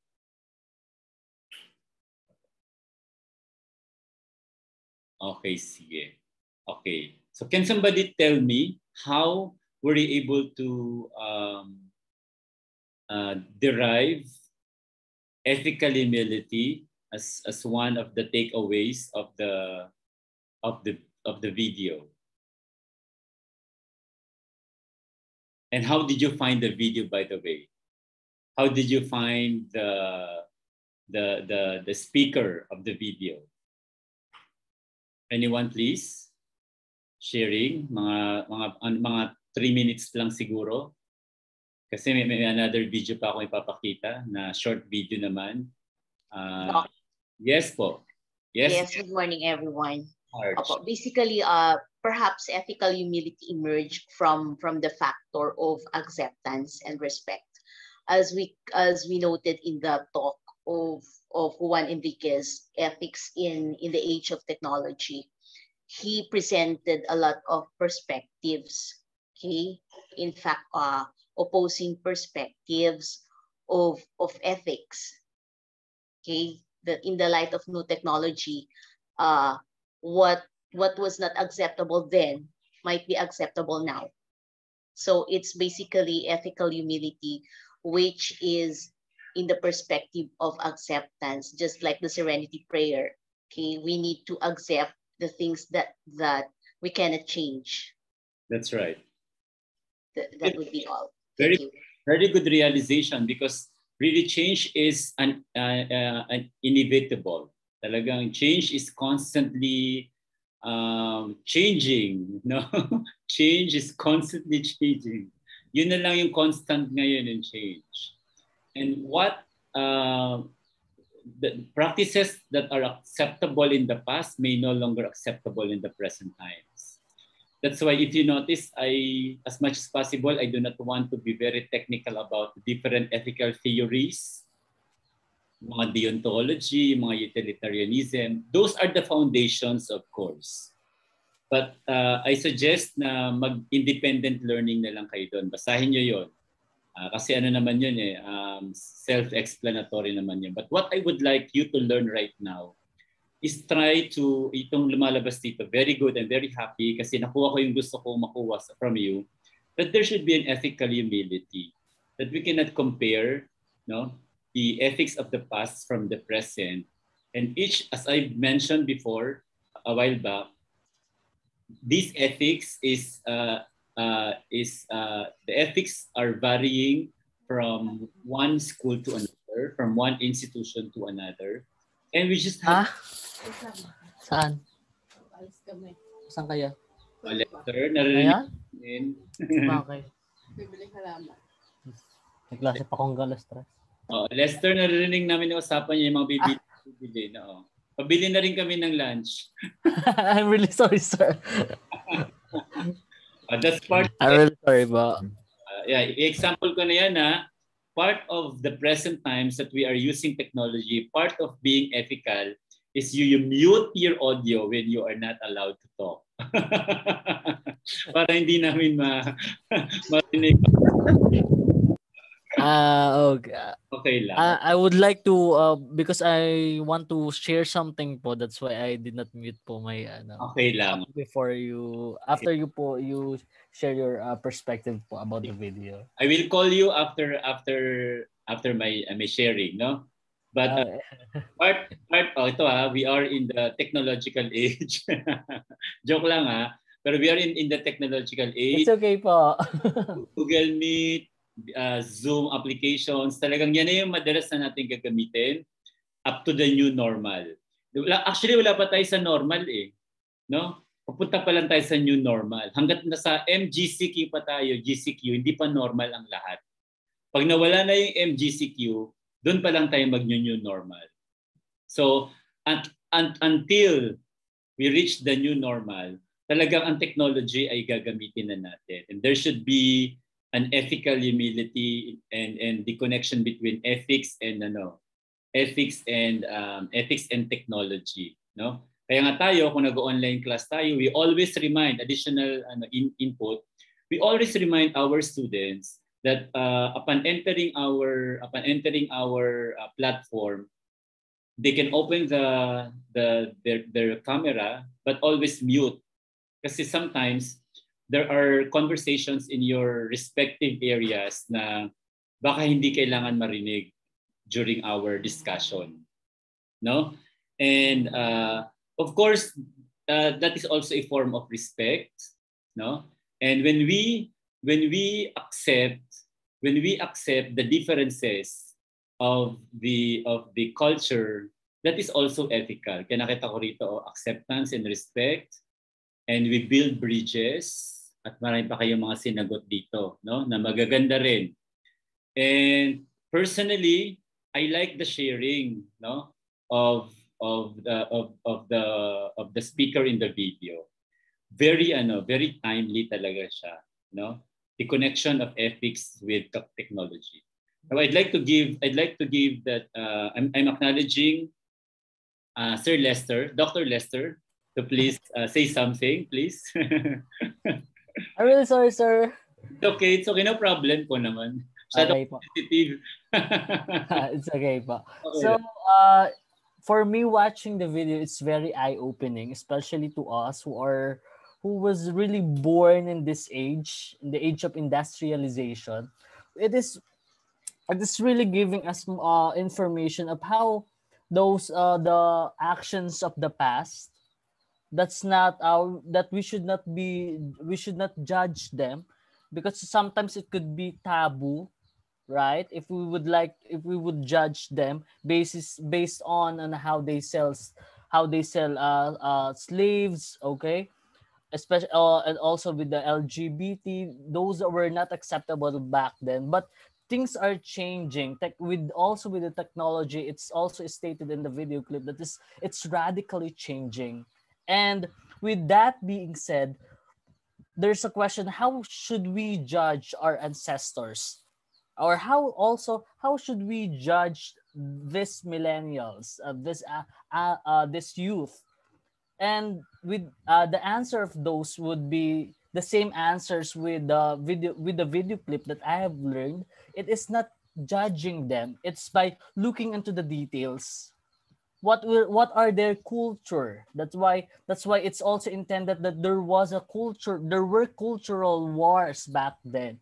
And the implication is, it implied to us especially that we learned something in the video clip to build bridges with the differences, with our differences, with others, with other groups, with the LGBT, with other races, with other religions. And then we should also have ethical conversations so that we could accept, respect them, and show civility. That's what I learned in the video clip po. Very good, Dr. Lester. It seems like you really took down notes, no, while listening to the video clips. I agree with your observation. And it is also true that there's no blaming. Past is past. We learn from them, but the current is not related. Is not in any more connected with the past, because today is very different from the past. If we're going to apply their culture, no, in our current situation, baka iba na maging interpretation natin, because our environment is constantly changing. One example in education is the Industrial Revolution, if you heard of that. From Industrial Revolution 1.0, 2.0, 3.0 to 4.0 right now. So we cannot blame people from the past, because in the past, they're using IR 1.0. That was then. And during that time, that was acceptable. But if you are in the current 21st century situation, where 4.0, IR 4.0 is being acceptable or being implemented or being expected of us, and you are doing the 1.0, then there is a question now. Are you complying with the standards? Is it acceptable? So there should be building bridge. Sabi nga nakita ko rito, we should build bridges. If we learn from Industrial Revolution 1.0, thank you. 2.0, thank you also. 3.0, thank you also. But now it's 4.0. And 4.0 is different from the rest of the Industrial Revolution from the past. So there's no such thing as the past is incorrect or correct. And there's no such thing that this millennium, that this century is also correct or not correct. It is about accepting the current situation. It is about being able to adapt to what is being practiced right now. To what is kaya may tinatawag na norm. The norm right now. Talking about LGBTQ in the past, I think that is a big issue. Pero right now, there are countries, there are several countries where LGBTQ is accepted with open hands and open legs. No, open hands lang pala. So sometimes it depends on the culture of the country, of the institution. It's just a matter of respecting, no? Respecting one another. And ako gusto ko yung word na respect dito and acceptance, because if you have that, then you are ethical. You are always ethical when you respect one another. Because to me, respect is the root of all behavior. If you respect one another, if you respect that person, you love that person, you care for that person, and you do not have any bad intention about that person, you want to help that person, etc., etc. The root of all of those behaviors is actually respect. Kasi minsan, love mo siya, pero wala ka namang respeto. Diba? Pero if you respect one another, it will grow and it will multiply at manganganak siya ng iba't iba pang mga behavior. No? So I totally agree with the first two reactors, Dr. Marge and Dr. Lester. I think Dr. Joanne is raising her hand. Madam, you are acknowledged. Good afternoon po. Good afternoon, everyone. So, I've learned a lot from the video presented and got a lot of points to review. Pero yung ilan lang po share ko. I believe that it is founded on change and acceptance. That kagaya po ng sabi nyo, change is constant and we need to accept. Kasi parang basically, it will be difficult for us if we will not embrace and accept the changes that are happening around us.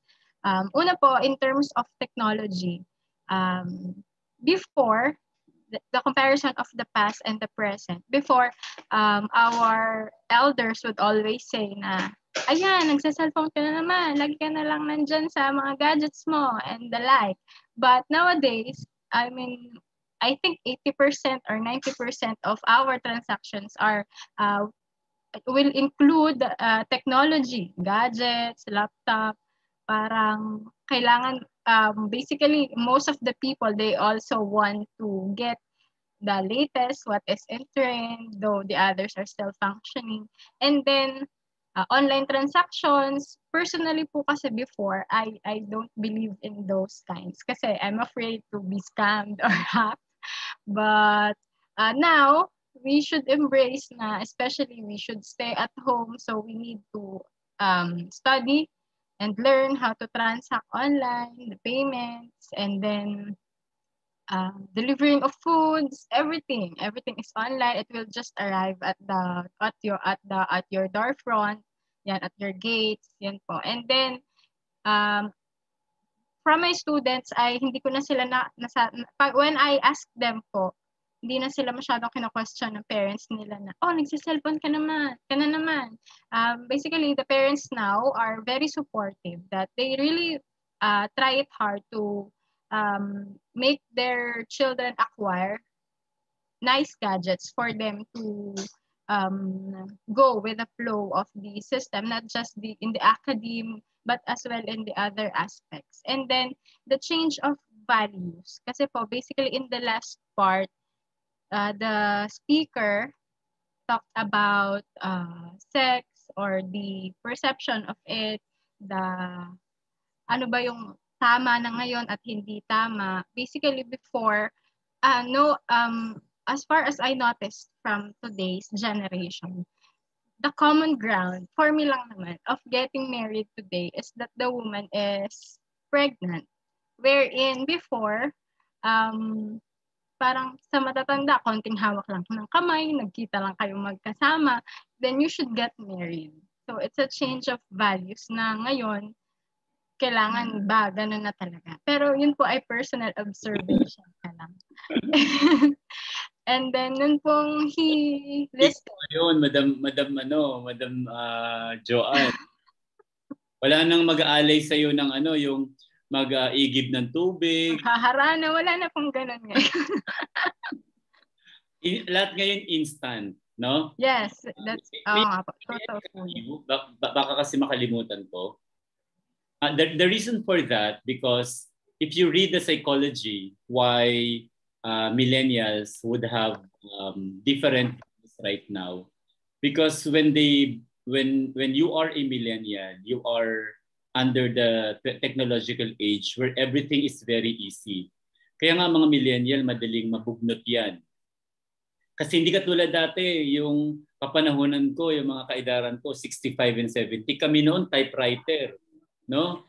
Yes, sir. Typewriter, ulit lahat yun. Hindi katulad ngayon, ang mga kabataan ngayon, copy-paste lang. Tapos, pag nag-typing, pag nagkamali, ando lang yan, na-ayos na kagad. So, you will see that our millennials right now, the behavior is changing also because of what is happening in the environment. Everything is easy now because of technology. Meron nga merong burol, online burol. Yes. Yes. Kailangan pumunta sa lamay, papanoorin mo lang doon sa online. So para ka na rin nakipaglamay, no? O meron din mga online weddings po. Online wedding. So ito pa ang isa.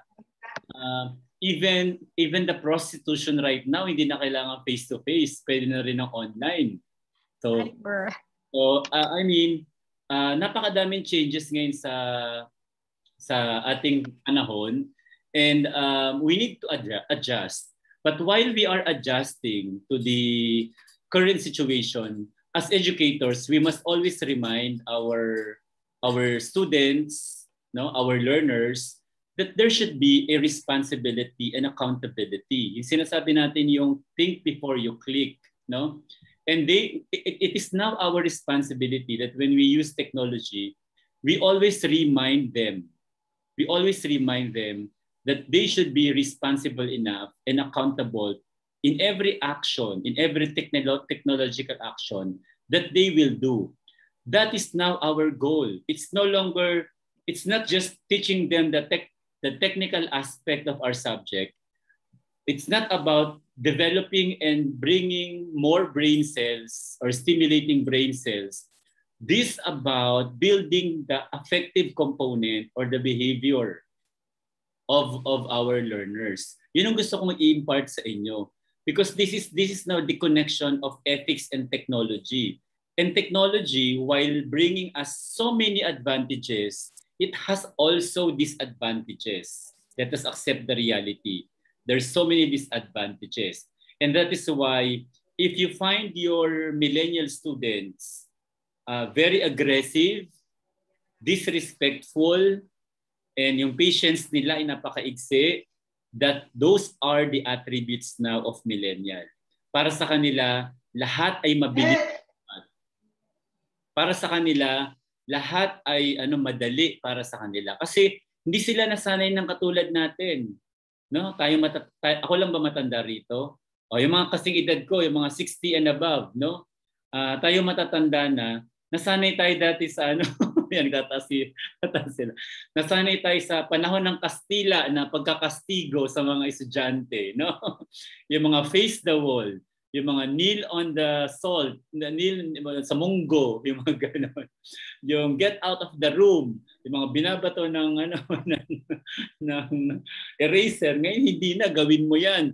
Baka na 888 ka, na Duterte hotline ka. So you will see that really it's changing. Everything is changing. No? Before, LGBTQ is really not accepted. And lagi nilang tinatakot, it's a mortal sin. Pero ngayon, meron na mga lumalabas that LGBTQ is really part of the community.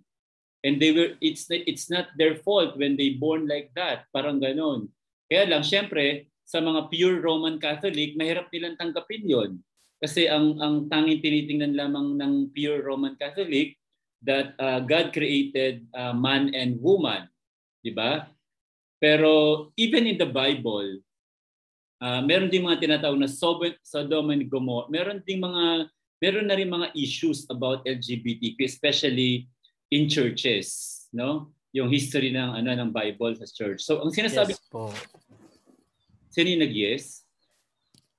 Me, sir. It's on the story about the Sodom and Gomorrah, yung gumuko po. So it's not new actually. Kaya nga maraming hindi nakakaintindi kung bakit hindi matanggap ng Christianity or Catholic Association yung LGBT, kasi even in the history meron na noon. So meaning to say, ganito yan. Ang aking lesson ngayon na gusto kong sabihin sa inyo na people makes the history. People makes the history. Writers make the history. We do not know. Baka mamaya while writing the history, baka binabago lang nila yung mga content noon. No? Kasi nakalagay naman yun sa Bible. Nakalagay naman yun. Pero bakit ngayon, ang issue ngayon, yung nabanggit kasi ni Sir Lester, LGBTQ, hindi raw tanggap. Bakit noon tanggap? So, ibig sabihin, ethics is sometimes dictated by an author, by an organization, by a group of people, or by a republic. Kasi in the world, for example, there are countries, there are republics na open. Sa Pilipinas ba, Sir Lester, ay open? Not yet. Accepted na? I think, sir, based on we have conducted this study along with Ma'am Marge. I think it's still progressing po. Progressing. So, not yet. Opo. Okay, so see, especially po with the millennials, the gay millennials, they all experience discrimination, prejudice in the school setting. So yun po. So ang tanong ngayon, which is more unethical? being part of the LGBTQ or the discrimination behavior? O, yun ang tanong ngayon, no? O, sige, kinat lang kita, madam, kasi po sinasabi ko sa iyo na ang mga millennial students natin may kakaibang ugali. Why do I need to tell you that? Because as teachers, tayo po mag-a-adjust. We will adjust.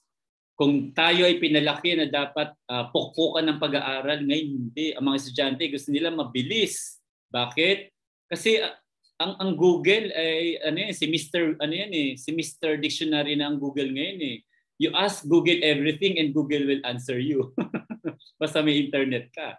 At baka nga mamaya habang nagtuturo ka, ginugoogle ang sinasabi mo kung totoo. Kaya ang pagtuturo ngayon dapat facilitative ka na lang eh. Kasi merong matatalinong estudyante na bawat sabihin mo ginugoogle kung tama yung sinasabi mo. Ganyan ngayon ka-bold. When I bold, daring, yung mga talagang nagsasalita talaga mga estudyante natin ngayon. So that's one of the takeaways that we need to learn from the video lessons. No? Ma'am Joanne, sorry to cut you. Meron ka pang sasabihin? Sir, no problem po. Madami po kaming nag-gain from your sharing. So yun nga po, millennials are really instant today. In my classes po, they prefer to watch videos rather than read books, stories. But of course, I usually handle literature subjects. So I always encourage them pa din po to read. Kasi di ba po, nababago siya kapag ina-adapt or nagiging movie, nagiging video clips. Okay. And even... Pwedeng combination? Yes po, combination. And last po, yung sa experimentation po nung sa genes. Pero ito po yung in relation to what I've watched, the videos that I've watched before na because of technology, a lot of scientists today are really experimenting within the organs of the people nowadays. Parang they really want to discover a lot of things in line with the help of technology. Kagaya po nung nandun sa video na you can have the surrogate, the test tube baby, and then we have a lot of contraceptives wherein before, when I teach contemporary world, there are a lot of stages in line with population that not just only technologically based, but it has something to do with the values of the people na they don't want to add up to the fertility rate, also the mortality rate. That's why other countries impose the one-child policy, the two-child policy. China. Yun po. And a lot more. So thank you so much po for Thank you for that sharing, Miss Dr. Joanne. Pero that's why if you notice kanina, I mentioned a while back, the 3 H's, the head, the hands, and do not forget the heart. Kasi when you develop the heart, that is where the morality can be integrated, the ethics can be introduced. Halimbawa, while we are advocating the use of technology, let us not forget to always remind them of the do's and don'ts of being responsible and accountable in using technology. No? Kasi hindi lahat ng maganda at makabago ay fully acceptable. Meron ding mga yan. If technology, humans are not perfect. Technology is made by human beings. Therefore, technology is also not perfect. Tama po ba? That's my analogy to that. So therefore, since technology is not perfect, we educators have the responsibility to monitor the imperfections, to monitor the possible problems that may arise out of the use of the online learning. And we do not have any options right now at this point in time. We have no other option but to really adapt to the technological changes and innovations. Actually, the reason why we are facing difficulty on the use of technology right now, because I do not want to blame our education sector, such as CHED and DepEd. But in the first world countries, technology is not an issue. Technology has been utilized even before, even 2 decades ago. It's a normal thing. Online learning is a normal thing to them. Of course, I'm not questioning our CHED and DepEd, but why is it that they were not able to project? Why is it that they do not want to become international? They do not want to compete globally. Because if the education sector of the Philippines, baka makarating ko sa CHED at sa DepEd, mabaril ako. Ako'y taga DepEd din. Because if they already conceptualized this online learning even before, they should have invested in technology, in internet connection, and they should have trained the teachers on the use of varied approaches in learning, such as learning management system, the use of Zoom, Google Meet, etc., etc. There are many platforms, but I'm sorry, the education sector of the Philippines failed. Kay taga DepEd ako They failed to forecast kasi naniniwala lang sila sa traditional method. I have nothing against traditional method because that is the foundation of all education, yung face-to-face learning. Pero sana nakikita ng ating education sector, as the term implies, educators. Sa atin tayo dapat yung nangunguna sa pagtuturo, sa pagpipredict. Wala man tayong power si Madam Auring, but we should be benchmarking on the practices of the first world countries if we are really serious in making our educational system globally competitive. Kaya yun ang aking sentiments, no? Kaya marami nakaka-experience ngayon sa Pilipinas, DepEd and CHED, ng problem sa online learning. Kasi kung yan ay noon pa, edi sana noon pa sanay na tayong lahat. Sana noon pa yung mga estudyante natin, hindi na tayo nahihirapang magturo, magbigay ng mga lessons, or mag-remind sa kanila. Nangyayari ngayon, dalawang functions natin. We are teaching them cognitively, and we are monitoring them on the proper use of technology. Kasi some of them ay hindi proper ang paggamit ng technology. So that's my personal opinion about technology and ethics na I hope pwede nyo i-reflect later on. No? Sir Ray, you are raising your hand before I proceed to the next video. Pasensya na kayo ha. Napapasarap yung ating mga sharing or discussions. Okay lang ba? Mag-i-extend lang tayo ng konti. Dapat hanggang 12 lang, pero mag-i-extend ng konti. No? So okay lang, sir. Okay lang. Kayo so far? Okay lang. Okay. Okay lang. Would you like to say, raising your hand, I'd like to acknowledge you. Okay, thank you. Here are some reflections I'd like to share with everyone after watching the video. Fact, everyone is flawed. And it is also a fact that everyone is imperfect. It is also a fact that we all have blind spots. History and the present tell that these are all true. My question is, did technology make the unethical ethical?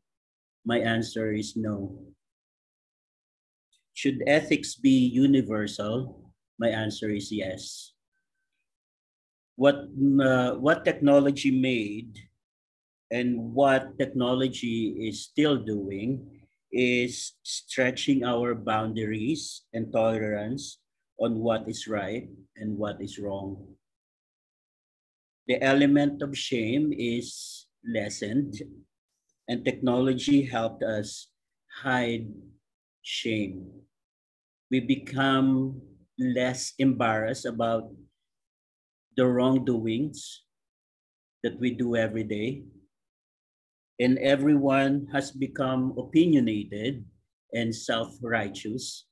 And that's the point where the dilemma starts. Thank you.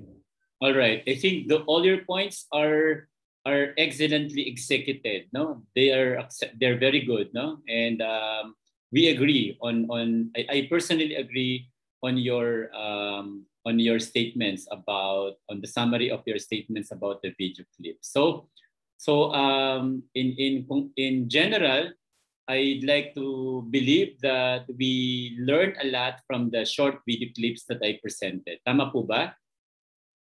And it's high time. It's high time that during this 21st century and pandemic time that we change our paradigm. Not drastically. When I say change, let us change our acceptance to what is going on, to the changes that are happening. Acceptance is very good, and let us be humble enough in accepting our limitations. If we are limited by the use of technology, then it's high time that we update ourselves. That's ethical humility also. And let us build bridges. Gusto ko tong build bridges. Let us build the bridge between the past and the current. No? Because if we build this bridge between the past and the current, we will not have any excess baggage. We can go further in the future perfectly if we are able to build bridges. All right, so the final video, pasensya na kayo ha kung marami ako na-prepare for today. Sana hindi pa kayo nagugutom. Sorry, konti na lang po ito. Pagtyagaan nyo na lang po. The final video that I would like to share with you is, this is the video naman from the Philippines, a short video clips about ethics in the Philippine modern society, no? And the content of the video is parang interviewing students regarding their perspective about ethics in the modern society. Very short na lang ito. At malapit na tayo matapos. Ayan.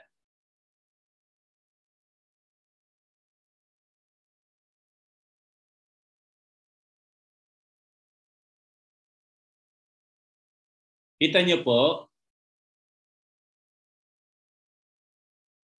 Yes, Doc. Yes po. Play ko na po. Thank you.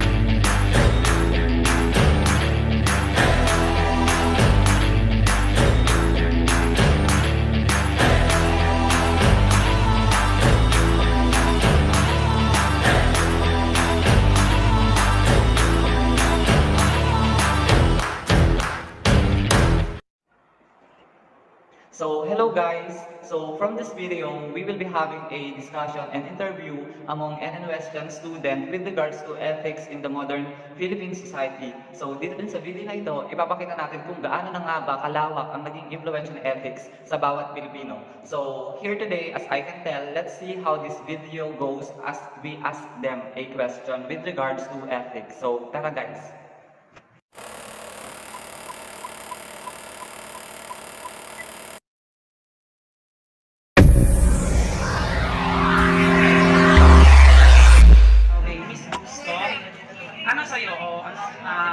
Pasok sa isip pag narinig mo yung salita.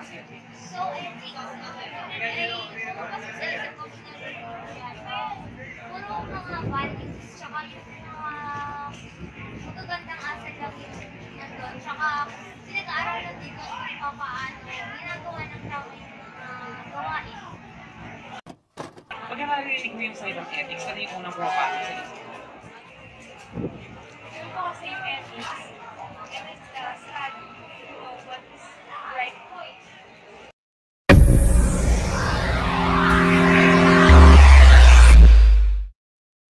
Question, do you consider yourself as an ethical person? No. Honestly, no. Kasi emotional. Nade-derive lagi yung feelings ko and emotion, yung mga dapat sana ginagawa ko. Kumbaga, bago ko isang bagay, kahit na lang mali, pero dahil pakiramdam ko yun ang tama, itutuloy ko. Kaya yun, I'm not an ethical person.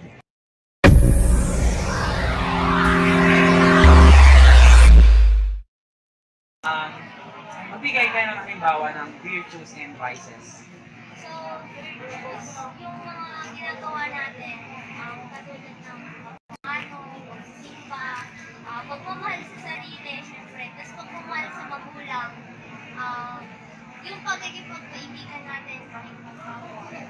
Vices naman. Sa vices, yung mga masasamang gawain. Halimbawa, issue, sigarilyo, iyot ng alak, susugal. Thank you. Yun nga guys, kung mapapansin nyo kanina, naglagay kami ng mga videos na kung saan ito ay nag-exemplifies o nagpapakita ng courses ng ethics in the Philippine modern society. So, bakit nga ba mahalaga yung ethics? So, simple lang guys, kasi itong ethics na to is isa siyang backbone ng ating society na kung saan nag-a-act siya as a guiding force para dictate or para diktahan yung individual's right or wrong ng isang tao. So yun guys, thank you for watching these videos and remember to be All right. Thank you so much for watching and listening to the video presentation. And of course, before we further discuss the contents of the video, help me answer this basic question. Why teaching ethics to our millennial or Generation Z students imperative or important? Why do you think it is important that this millennial or Generation Z students be taught with ethics? Again, www.menti.com and use the code 4334-3579.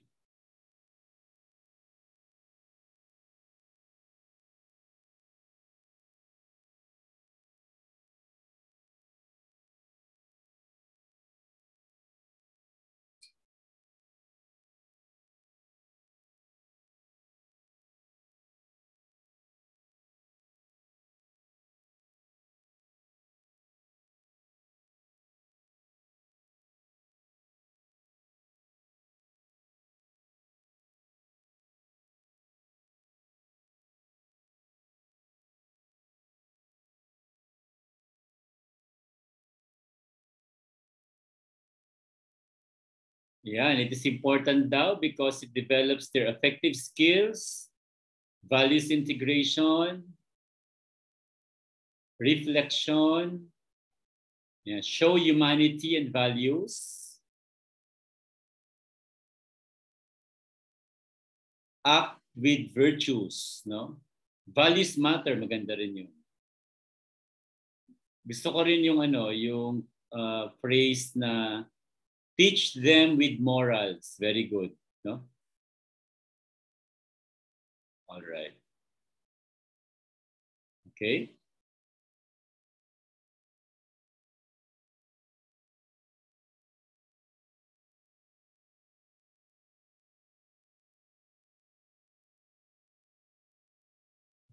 Acceptance of culture for them to learn ethics. Okay. Teach them morals, all right? Okay. Okay, so pwede na yan. May 9 na nagsagot. Pwede na. Yung iba siguro nagugutom na kaya hindi na masagot. This is my last slide. Okay, may sumasagot pa? All right. This is my last slide that we will more or less, siguro mga 1 or 2 views lang, views or opinion or sharing about the video clips about the interview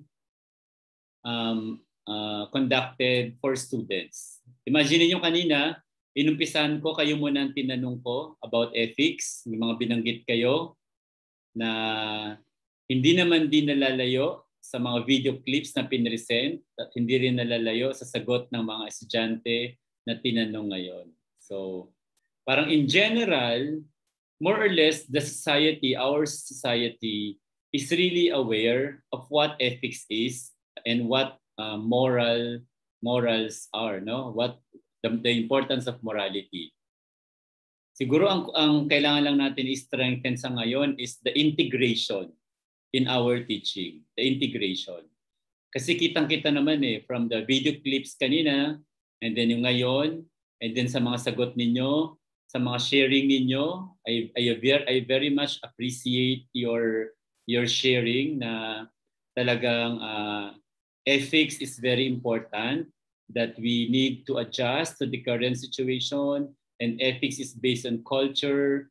And kung tayo ay nasa Pilipinas, siyempre, kailangan din nating mag-adjust sa ethics ng Pilipinas kasi nasa sarili tayong country eh. And take note, kahit ang Pilipinas sa isang nation, sometimes each region has its own regional cultural differences din. Naniniwala ba kayo doon? May mga cultural differences. Kahit nga sa isang region, meron pa yung mga tinatawag na municipality or city practices na magkakaiba din, no? Na iba-iba yung paniniwala nila, no? So may I hear at least one or two comments from the video that you watch, video clips. This time ang nagsalita mga estudyante naman. Kanina isang expert, no? Isang speaker. Yes, Miss Masangkay. Good afternoon, sir. It's already afternoon. Dr. Nuki and to our classmates. Allow me to make this very short. Most of the students commented about values integration when it comes to issues of ethics, and I think that's in the practice, since we are in the basic education.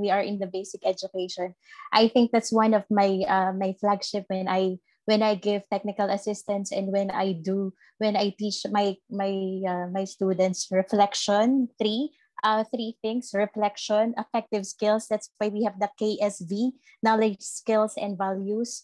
And then we have values integration. We have the 4 core values in the in-depth ed: maka-Diyos, makatao, makakalikasan, and makabansa. And those things are very important as we teach. Most of my allow me to share this. Most of my lessons, that's one basic thing and most important thing that I want to share to my students. How will they use this learning in order to develop themselves when it comes to developing their own values? That's why my sister, who used to be with me when I teach senior high school students, my sister usually commented, "Ate, ba't naging values subject na yung research mo?" Ba't parang naging value subject na yun?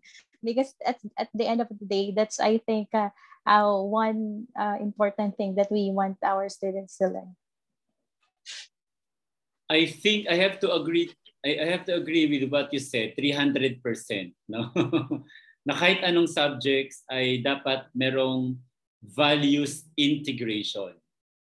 No? Kasi alam nyo, technology right now can already give our students a lot of information, voluminous information that they can read. No? Everything is available online already. But what we need now, while guiding them on their modules, on their online learning, they need guidance. Guidance on the, how do you call this? On the values integration, and how will they live up, no, on those values that you teach them. No, importante yon. Kasi sabi nga ni Madam March, even accreditation would look into values integration. That is very important. And we are ethical, we become ethical teachers if we ensure that we make them responsible, accountable to whatever actions that they make. Yung kanina mga sinagot sa interview, yung respeto, mapagmahal, etc., etc., those are good values. And those are very Filipino values that must not be forgotten whenever we teach our students. That's good. That's a good sharing.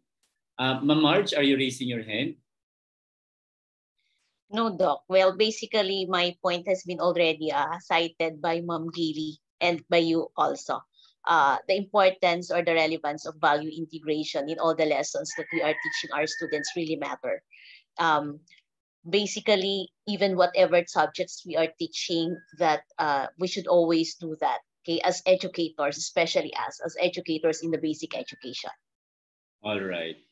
Especially that we are in the education field, for those who are in the basic education, even in the higher education, we either make or break our students.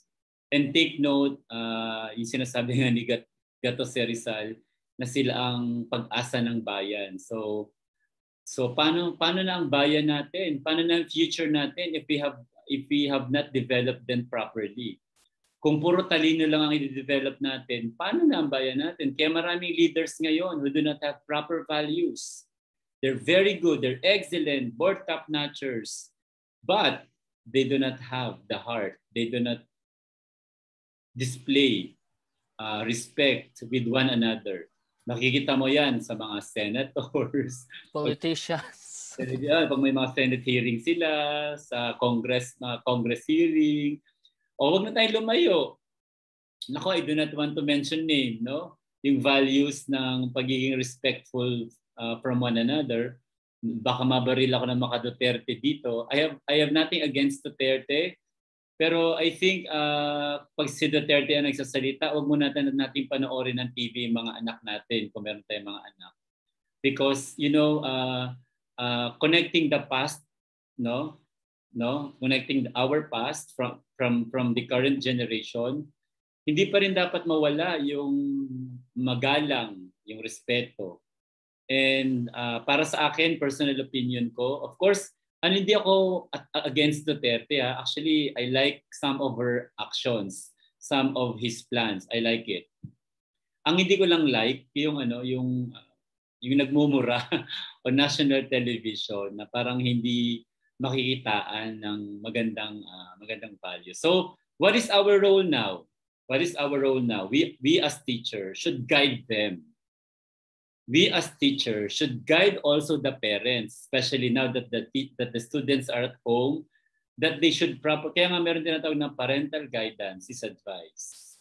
'Di ba? Meron namang statement doon na meron mga ang tawag doon, yung ang eksenang ito ay may nakalimutan ko tuloy. Mga sexual, mga ganyan, hindi na angkop sa mga bata, mga ganyan. So, as teachers, hindi lang students ang ating ginaguide, ang ating minomonitor, pati mga parents. Because our parents are para teachers. Sila yung nag-act as teachers ngayon sa bahay. So, importante 'yon. Now, we develop our children, our students, right this time, immediately. Kasi napakabilis ng panahon. We never know, baka in the future yung mga hinawakan natin maging future leaders, at least meron sila nakuwang mga good values sa atin, mga good ethics sa atin. Kaya ayoko na mag-memorize kayo ng mga Kantianism, deontology, those are very technical, pero I'd like to see the applicability of those values, of those ethical theories. Kasi yun, pwede ko kayong bigyan ng copy, pwede yung basahin. Independent learning, kaya yung basahin yun. But the sharing of what we did this morning, to me, is far more important than discussing the definition of utilitarianism, the definition of etc. etc. No, I hope nag-agree kayo sa akin. Miss Sir Jojo Alvin, you're raising your hand before we end. Mukhang may ihahabol ka. Sir Jojo? Yes, sir. Sorry po. Sorry. I'm back. I managed to charge my phone ng konting oras sa sasakyan po. So, medyo nakahabol kahit pahuli na. Nagka-battery ka. Opo, kahit konti. Tungkol po dun sa huling question, medyo late ako ng pasok ulit. But isi-share ko lang po yung sa akin, how I integrate values and ethics to my students since I teach all English subjects.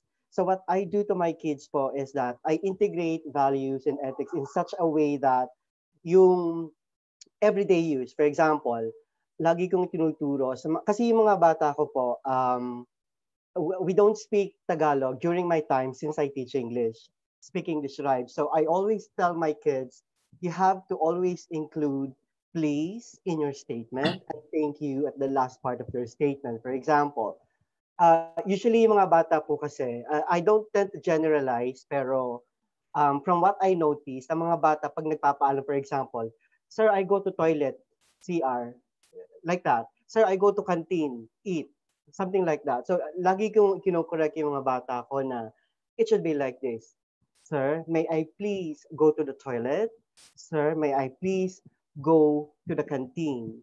Thank you. So, from that examples or situations, I think I am able to inculcate values although my subject is English. So, simple lang po yung i-inculcate ko ng values pero on my part, alam ko na na-integrate ko yung values sa aking subject na English po. Thank you po. Very good. Very good. Whatever subjects you are handling, whatever subjects you're teaching, please kindly incorporate, integrate this what we call values, no? Upright values, no? Kasi importante yan sa panahon ngayon. 'Di ba sa akin, di bali lang hindi masyado matalino, basta may proper values at street smart, yung tinatawag na street smart. Yes po. Pag sinabing street smart, yung kayang makibagay sa lahat ng klase ng tao, yun ang i-develop natin sa kanila. Numbers, honors, those are just awards. Pero yung awards na yan will not determine what kind of person they will be in the future. Napakadaming matatalino ngayon na walang proper values, no? I agree, sir. Let us strike a good balance between quantity and quality. Quantity of what we are teaching them and quality of their personality. No, that is my challenge to all of us. We are all educators. Kung kayo ay nasa DepEd, sinabi nga ni Madam, isa sa mga taglines ay maka-Diyos. Oh. Yun lang maka-Diyos, over ano na yun. Umbrella na yun, ang lahat na yun ay dapat maganda na gagawin mo. Kasi pag naging maka-Diyos ka, ay talaga namang hindi ka gagawa ng hindi maganda. Alright, so I think meron kayo natutunan kahit kaunti sa ating sharing this day. And I hope I did not fail you. I did not disappoint you with the kind of discussion that we have. Because I believe this is a doctorate degree program. Ayoko masyado maging technical. I am more of sharing wisdom. Because by sharing, we care with one another. And no one is an island. And no one has the monopoly of knowledge. By sharing our knowledge and wisdom, meron tayong mapupulot sa bawat isa at pwede nating madala yon kung nasaan man tayo located. No? And I think that is the very purpose of graduate education. Hindi ako doon sa... Actually, I prepared a PowerPoint presentation pero napansin nyo na hindi ko na siya binuksan kasi magiging boring ang aking discussion. I hate boring discussions. Tinan nyo naman yung overview ng aking discussion. O yan mga yan. Sorry. O yan o. Ayan o. Kung babasahin ko isa-isa yan, parang magiging boring naman yata. Siguro bigyan ko na lang kayo ng copy. No? Kasi ang discuss natin is actually real application of what we call theories of ethical theories, no? Ngayon, kung gusto niyo magkaroon ng copy nito, this is the technical aspect. Pwede ko rin kayong padalhan ng copy, no? Doon sa ating GC. Pero ang point ko naman, tayo ay nasa cybergogy or cybergogical approach ang ginagamit ko, meaning to say the use of technology, cyber, which means technology. Goji is a method of teaching. Nasa cybergogy na tayo, mga dear colleagues, ang ethical theories napakadami po sa internet. Kaya nyo nang i-browse yan at kaya nyo nang mag-eutagogy. Alam niyo ba eutagogy? H-E-U-A-T-A. H-E-U-A-T-A. 'Euta. Goji. Eutagogy. No? Ano ibig sabihin ng UTA? Independent learning. It's a form of teaching through independent learning. Kasi there are things that you can read already by yourself. Remember, doctorate program kayo. Hindi kayo spoon-fed dapat. Para sa akin, ang ini-spoon-fed lang ang mga elementary at saka mga pre-LM, pwedeng high school. Kaya nga, finally, ako ay nalulungkot bilang nasa Department of Education ng Bulacan. Nalulungkot ako na ang self-learning module ay currently ini-implement na wala naman tayong ibang option because that's the national policy. But self-learning module is only applicable to independent learners like you. Yung mga kaya na mag-aral mag-isa. No?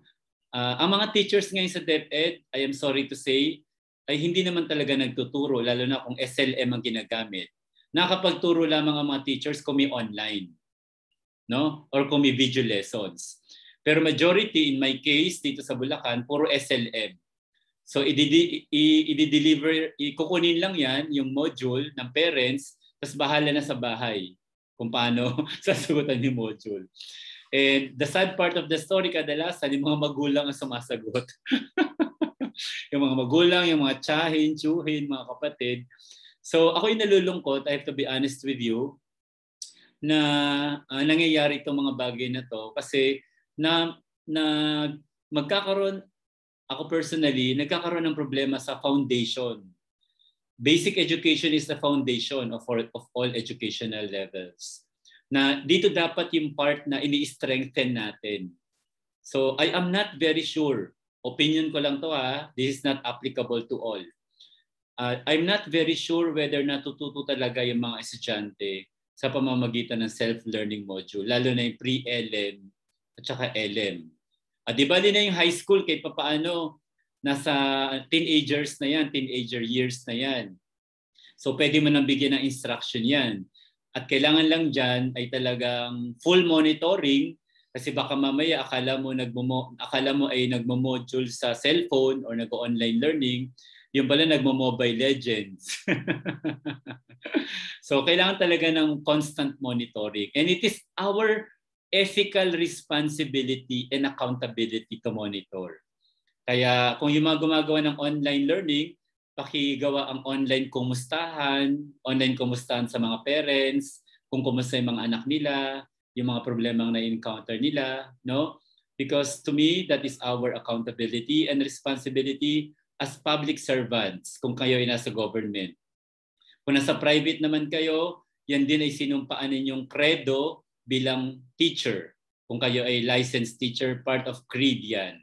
Kung kayo ay nasa private school, na Catholic school, I think the more that the values are to be integrated and must be practiced, no? Kasi hinahanap yan, totoo yung sinabi ni Madam, I am a PACO COA accreditor. Whenever I visit private schools or Catholic schools, ay hinahanap ko sa curriculum nila yung values integration to the point na nag-i-interview ako ng mga estudyante and I'm asking them on how they were able to imbibe the values that are written in the syllabi. So nag-interview ako ng mga estudyante, ng mga teachers. So values, in short, to make the long story short, ethical values or ethics is important and must be present in all the subject areas. Whatever topics you are discussing, values must be integrated to be ethical.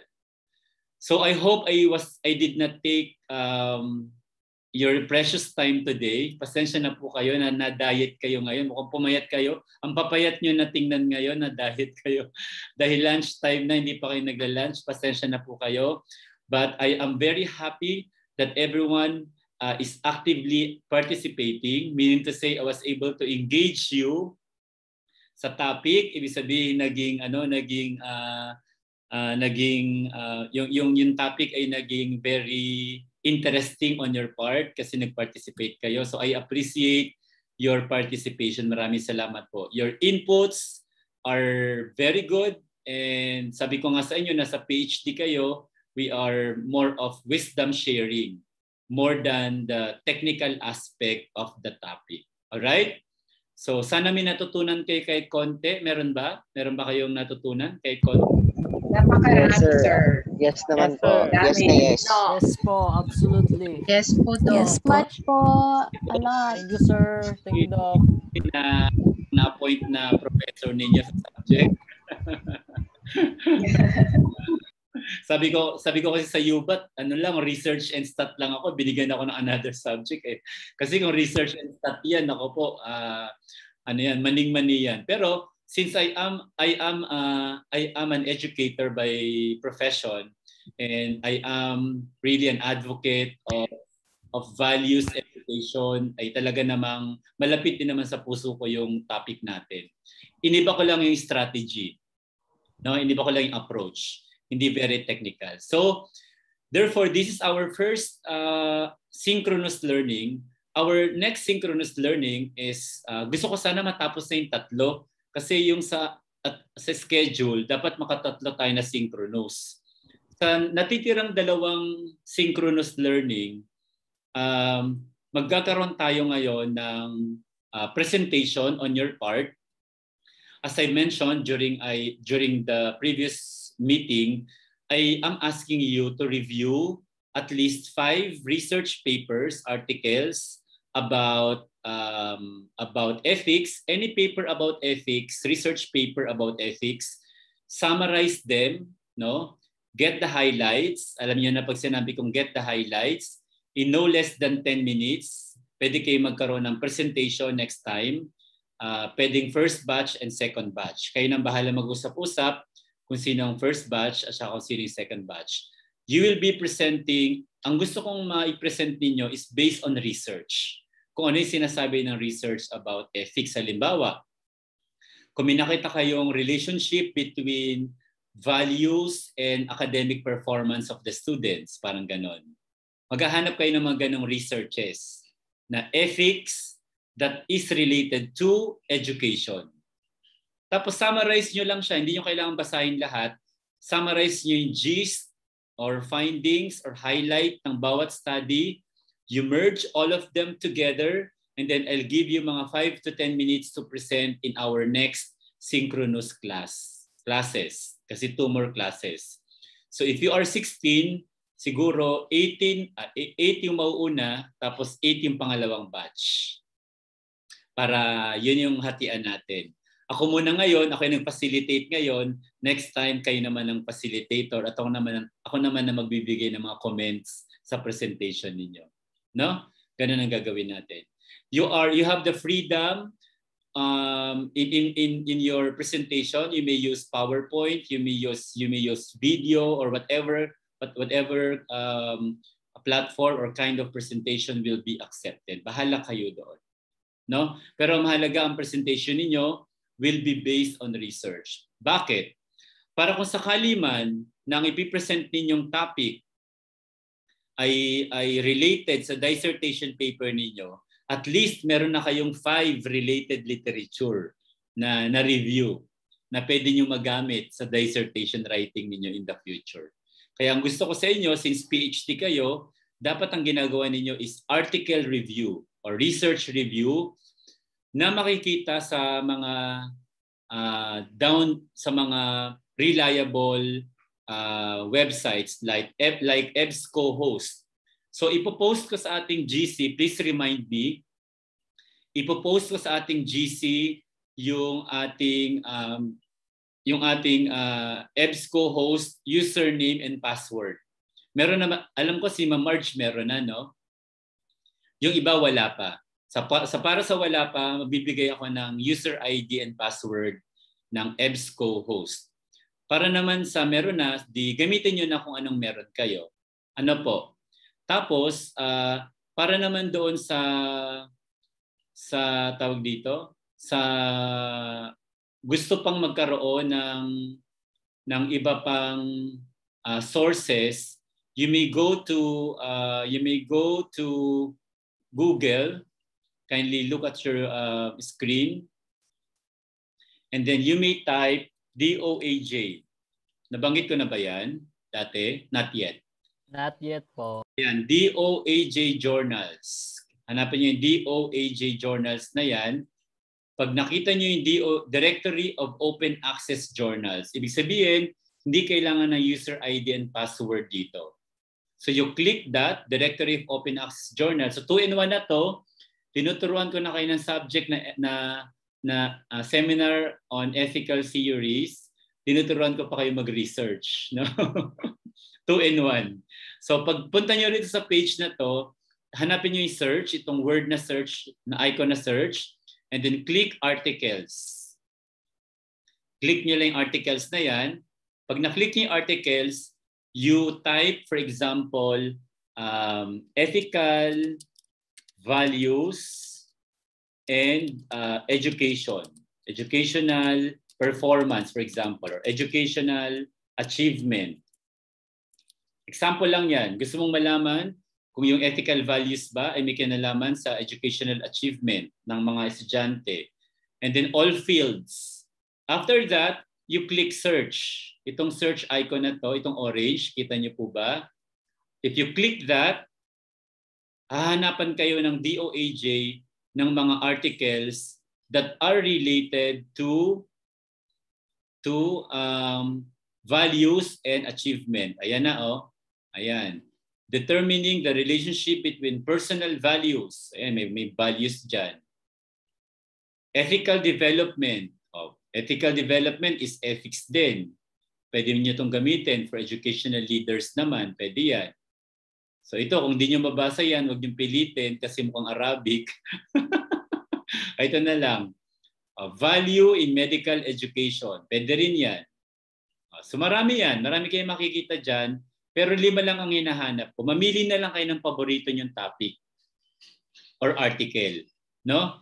Tapos, aside from DOAJ, ang maganda dun sa EBSCO, meron kayong mada-download na PDF full text. Ibig sabihin, yung buong paper pwede nyo ma-download. No? EBSCO. Kung ayaw nyo ng EBSCO, yung EBS mo. Hindi, joke lang yun. Pero EBSCO host ang inyong pupuntahan. At yung password ay ipopost ko na lang sa GC after our class today. Ipopost ko siya right away para pag naghanap kayo ay may mga full text kayo makikita. So, again, let me know kung kailan kayo pwede sa next meeting ng Sunday ulit at doon tayo mag-meet. No? What about next Sunday? Not yet? Hindi pa ready. Ano? Kahit the following Sunday siguro. Kasi parang ang tingin ko doon hanggang kailan tayo? June? Hanggang June ano ba tayo? Yung klase natin. On June 6 po, Doc. June 6, Doc. Hanggang June 6 lang. So kailangan natin magmadali. Wait lang ha. June 6. So May 3rd. Today is May 16. Meron ba tayong May 23, May 30, and June 6? So ano gusto nyo? Magklase tayo ng May 23, kayo mamili ng oras, at saka May 30. Para June 6, magkukompute na ako ng grades. Okay, yun na yun siguro. Kasi last day ng June 6, para makapag-submit na ako ng grades. Tapos, doon sa LMS, ay do not forget to include your name in the LMS. Sir Ray, kindly communicate with them para makapasok kayo sa LMS. Ma'am Marge, di ba may code na akong binigay para makapasok kayo sa LMS? Yes, Doc. Yes, Doc. I'm already enrolled, by the way. Good, no? Ayun. Okay, very good. Ma'am Marge, I'd like to ask for your assistance. Kindly check in the LMS whether all of you are there already, no? Kasi doon ako mag-encode ng grade. Doc, I don't think I have an access if I could check the students list because I am on the student mode. Okay, sige. So ako lang pala makaka-access. Akala ko makikita nyo rin kung sino yung mga classmates nyo. O di sige, ako na lang. Sorry. Alright. O di sige, I'll check na lang kung kompleto na kayo. Kasi ayoko namang may ma-miss. Kasi pag hindi kayo nakapasok doon, wala yung pangalan nyo, wala akong may bibigay na grade. Kasi I will be starting grading you starting next week during your presentation. Hindi ako nag-check ng attendance kasi nga pandemic ngayon. Yun lang ang magiging basis ng grade ninyo on how you synthesize the 5 articles related to ethics and education and your oral presentation. So dalawa ang gagawin ninyo, oral presentation and written submission. Kung ano yung inorally pinresent ninyo, isasubmit nyo rin siya sa akin. Siguro para maging guided kayo, for each article, I am allowing you to have a summary, 1 page only, double space, Times New Roman, 12 font size for every article. Summary lang po. No? Kasi pwede mo namang expound yun during your presentation eh. So kung meron kayong 5 articles na re-reviewin, you will be submitting me 5 pages na nasa topmost ay article, name of the article, author, and your summary. Hindi po yung abstract ha, kasi yung abstract summary ng author yun. Gusto ko summary ninyo. Kasi baka mamaya kopya nyo. Sir, question. Sir, question. Will all those 5 articles be presented orally? Lahat po ba yun ipipresent namin? Or we'll just have to choose one only? Summary po ng lahat. Ng lahat, okay. In 10 minutes, sir. In 10 minutes. 10 minutes. Kasi ano yun eh, doon ko makikita yung paano kayo mag-discuss. Kasi kaya, mayroong 2 articles na parehas naman na sinasabi. Then, you may one information but referring to 2 authors. That's how you synthesize kasi eh. Tapos pwede mo rin, when you synthesize, either you present the collaborating findings, ibig sabihin, corroborating findings, may nagkakapare-parehas, and you may present contradicting findings or another idea based on another author. That's how you synthesize. Kaya important na mabasa nyo 5 para makita nyo yung similarities and differences ng write-up nila. Okay. No? Okay. Yes. Thank you, sir. Thank you. No? So, meron pa ba tayong katanungan regarding my requirement? Ang submission will be on June 6 kasi June 6 ang last day. Pero ang presentation ay 2 araw, May 16 and May 30. Pero kung sasabihin niyo sa akin na, sir, baka pwedeng 1 araw lang yun, kakayanin na namin. Pwede rin naman. You can suggest kung gusto niyong lahat na kayo 1 araw o 2 araw at hati kayo. Hati-hati kayo.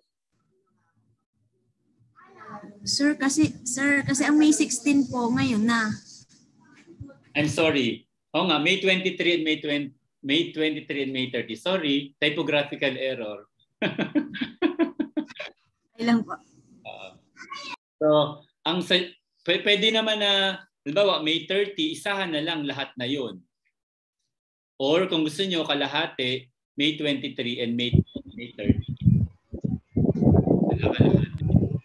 Yes, sir. Hello. Yes, sir. Permission to speak po. Sir, kasi we also have a class, specifically ako po, meron akong seminar in dissertation writing. And then it was scheduled this coming Sunday. So, pero I have other classmates who are requesting that it should be moved on May 30.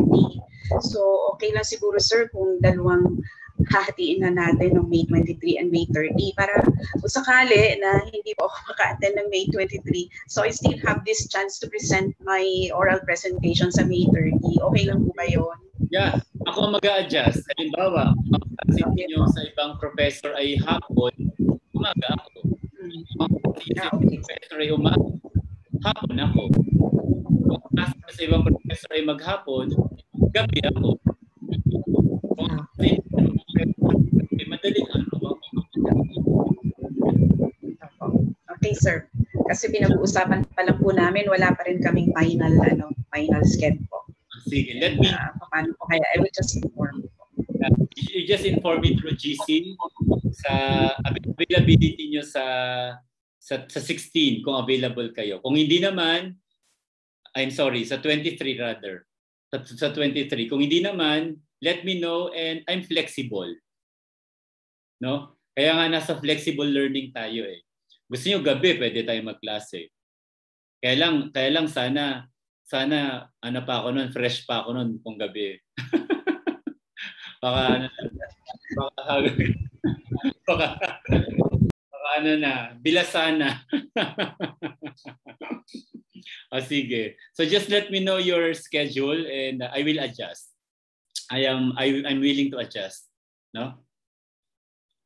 So meron pa po ba? Any more final question or final concern? Doc, as regard to the submission of written articles, ano po? Where are we going to submit po? Are you going to give us a prompt in the LMS, or are we just going to send it to you via mail? I'll check the LMS. I think the LMS has the capability for submission, no? Individual submission. So pwede na doon. Tapos at the same time, para meron akong summary, bigyan nyo ako ng I will task siguro, if it's not too much, from Sir Lexter to collect and collate all the submitted summary. So 5 pages each. Kung kayo ay 15, 5 times 15, i-collate ni Sir Lexter yung 75 pages. Sure po, no problem, sir. Ganda. Very good. Thank you, Sir Lexter. Napakabilis ng sagot niya. O sige, so again, dalawang submission. Isa sa LMS, submit nyo rin individually. And then I would like to have a copy of the summary. Yung sa LMS, individual yon, individual submission. No? Para pag open ko ng LMS, hindi ko na i-open yung sinabit ninyo, grade na lang ang i-input ko. Kasi sa GC, doon yung isasubmit yung doon isasubmit ni Dr. Lester yung summary ng lahat. At babasahin ko, saka ako doon ako magbe-base ng rating. No? Sige. Criteria for grading during the presentation. 3 Cs lang po ang hahanapin ko para alam nyo kung paano ko kayo gigradean. 3 Cs. Ano yung 3 Cs? Content. Siyempre, yung content ang hahanapin ko. No? Clarity ng presentation. And, of course, creativity of in presenting your output. Creativity in your presentation. So when I say creativity, alam niyo na yon. Bahala na kayo doon. No? So yun lang 3 Cs ang aking basis ng grading, no? So dalawa, 50% will be coming from the oral presentation, 50% will be coming from the written output. So 50-50. Parang ano lang, no? Parang DepEd, ano? Written output and performance task. Oo, syempre. Ganun din. Na-i-apply sa grad school. Pero iba naman sa atin, ano? Doc, Ma'am Precious is asking in our chat box, what is the font size daw po? 12 po. Times New Roman 12 double space. Thank you po. Oo. Gusto niyo ba single space para marami kayo may sulat? What do you prefer? Double, sir. Para puno ka agad. And please do not forget to write your references at the bottom of every page. At the bottom of every page. No? Reference. So, masyado ko na kayong ginusto. Maraming salamat sa inyong lahat, sa inyong time, and I hope you learned something from our sharing of knowledge and wisdom. We learn from one another. Even myself, even if I am your professor, I am also learning from you. So learning is not only one way; it's always two-way learning. No, no one has the monopoly of knowledge. Even me, I am learning from you also. So thank you so much. And hope to see you again next time. And I will be waiting for your updates as regards to the schedule that you would like,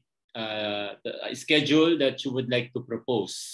no, for our next meeting. Ayan na, kayo ang gumagawa ng schedule, hindi ako, baliktad yata. Sige, so kung wala ng tanong, goodbye everyone. And thank you so much for your kind listening. Always keep safe. At kayo ba ay nag-groupie na? Nag-picture na? Oo, wala kayong proof kay Dean na kayo ay nagklase ngayon. Hindi kayo nag-picture? Sino ba ang taga-picture sa inyo? Si Ma'am Dr. Gailey? Ikaw ba ang taga-picture? Margie. Yes po, yes po. Sir, I'm using a phone. You're using a phone, okay. I can take a picture. Okay po, kindly turn on your camera if you could. Sir Joshua, kahit 1 minute lang para po makita tayong lahat. Pasensya na po kayo sa itsura natin dahil medyo pangit lang.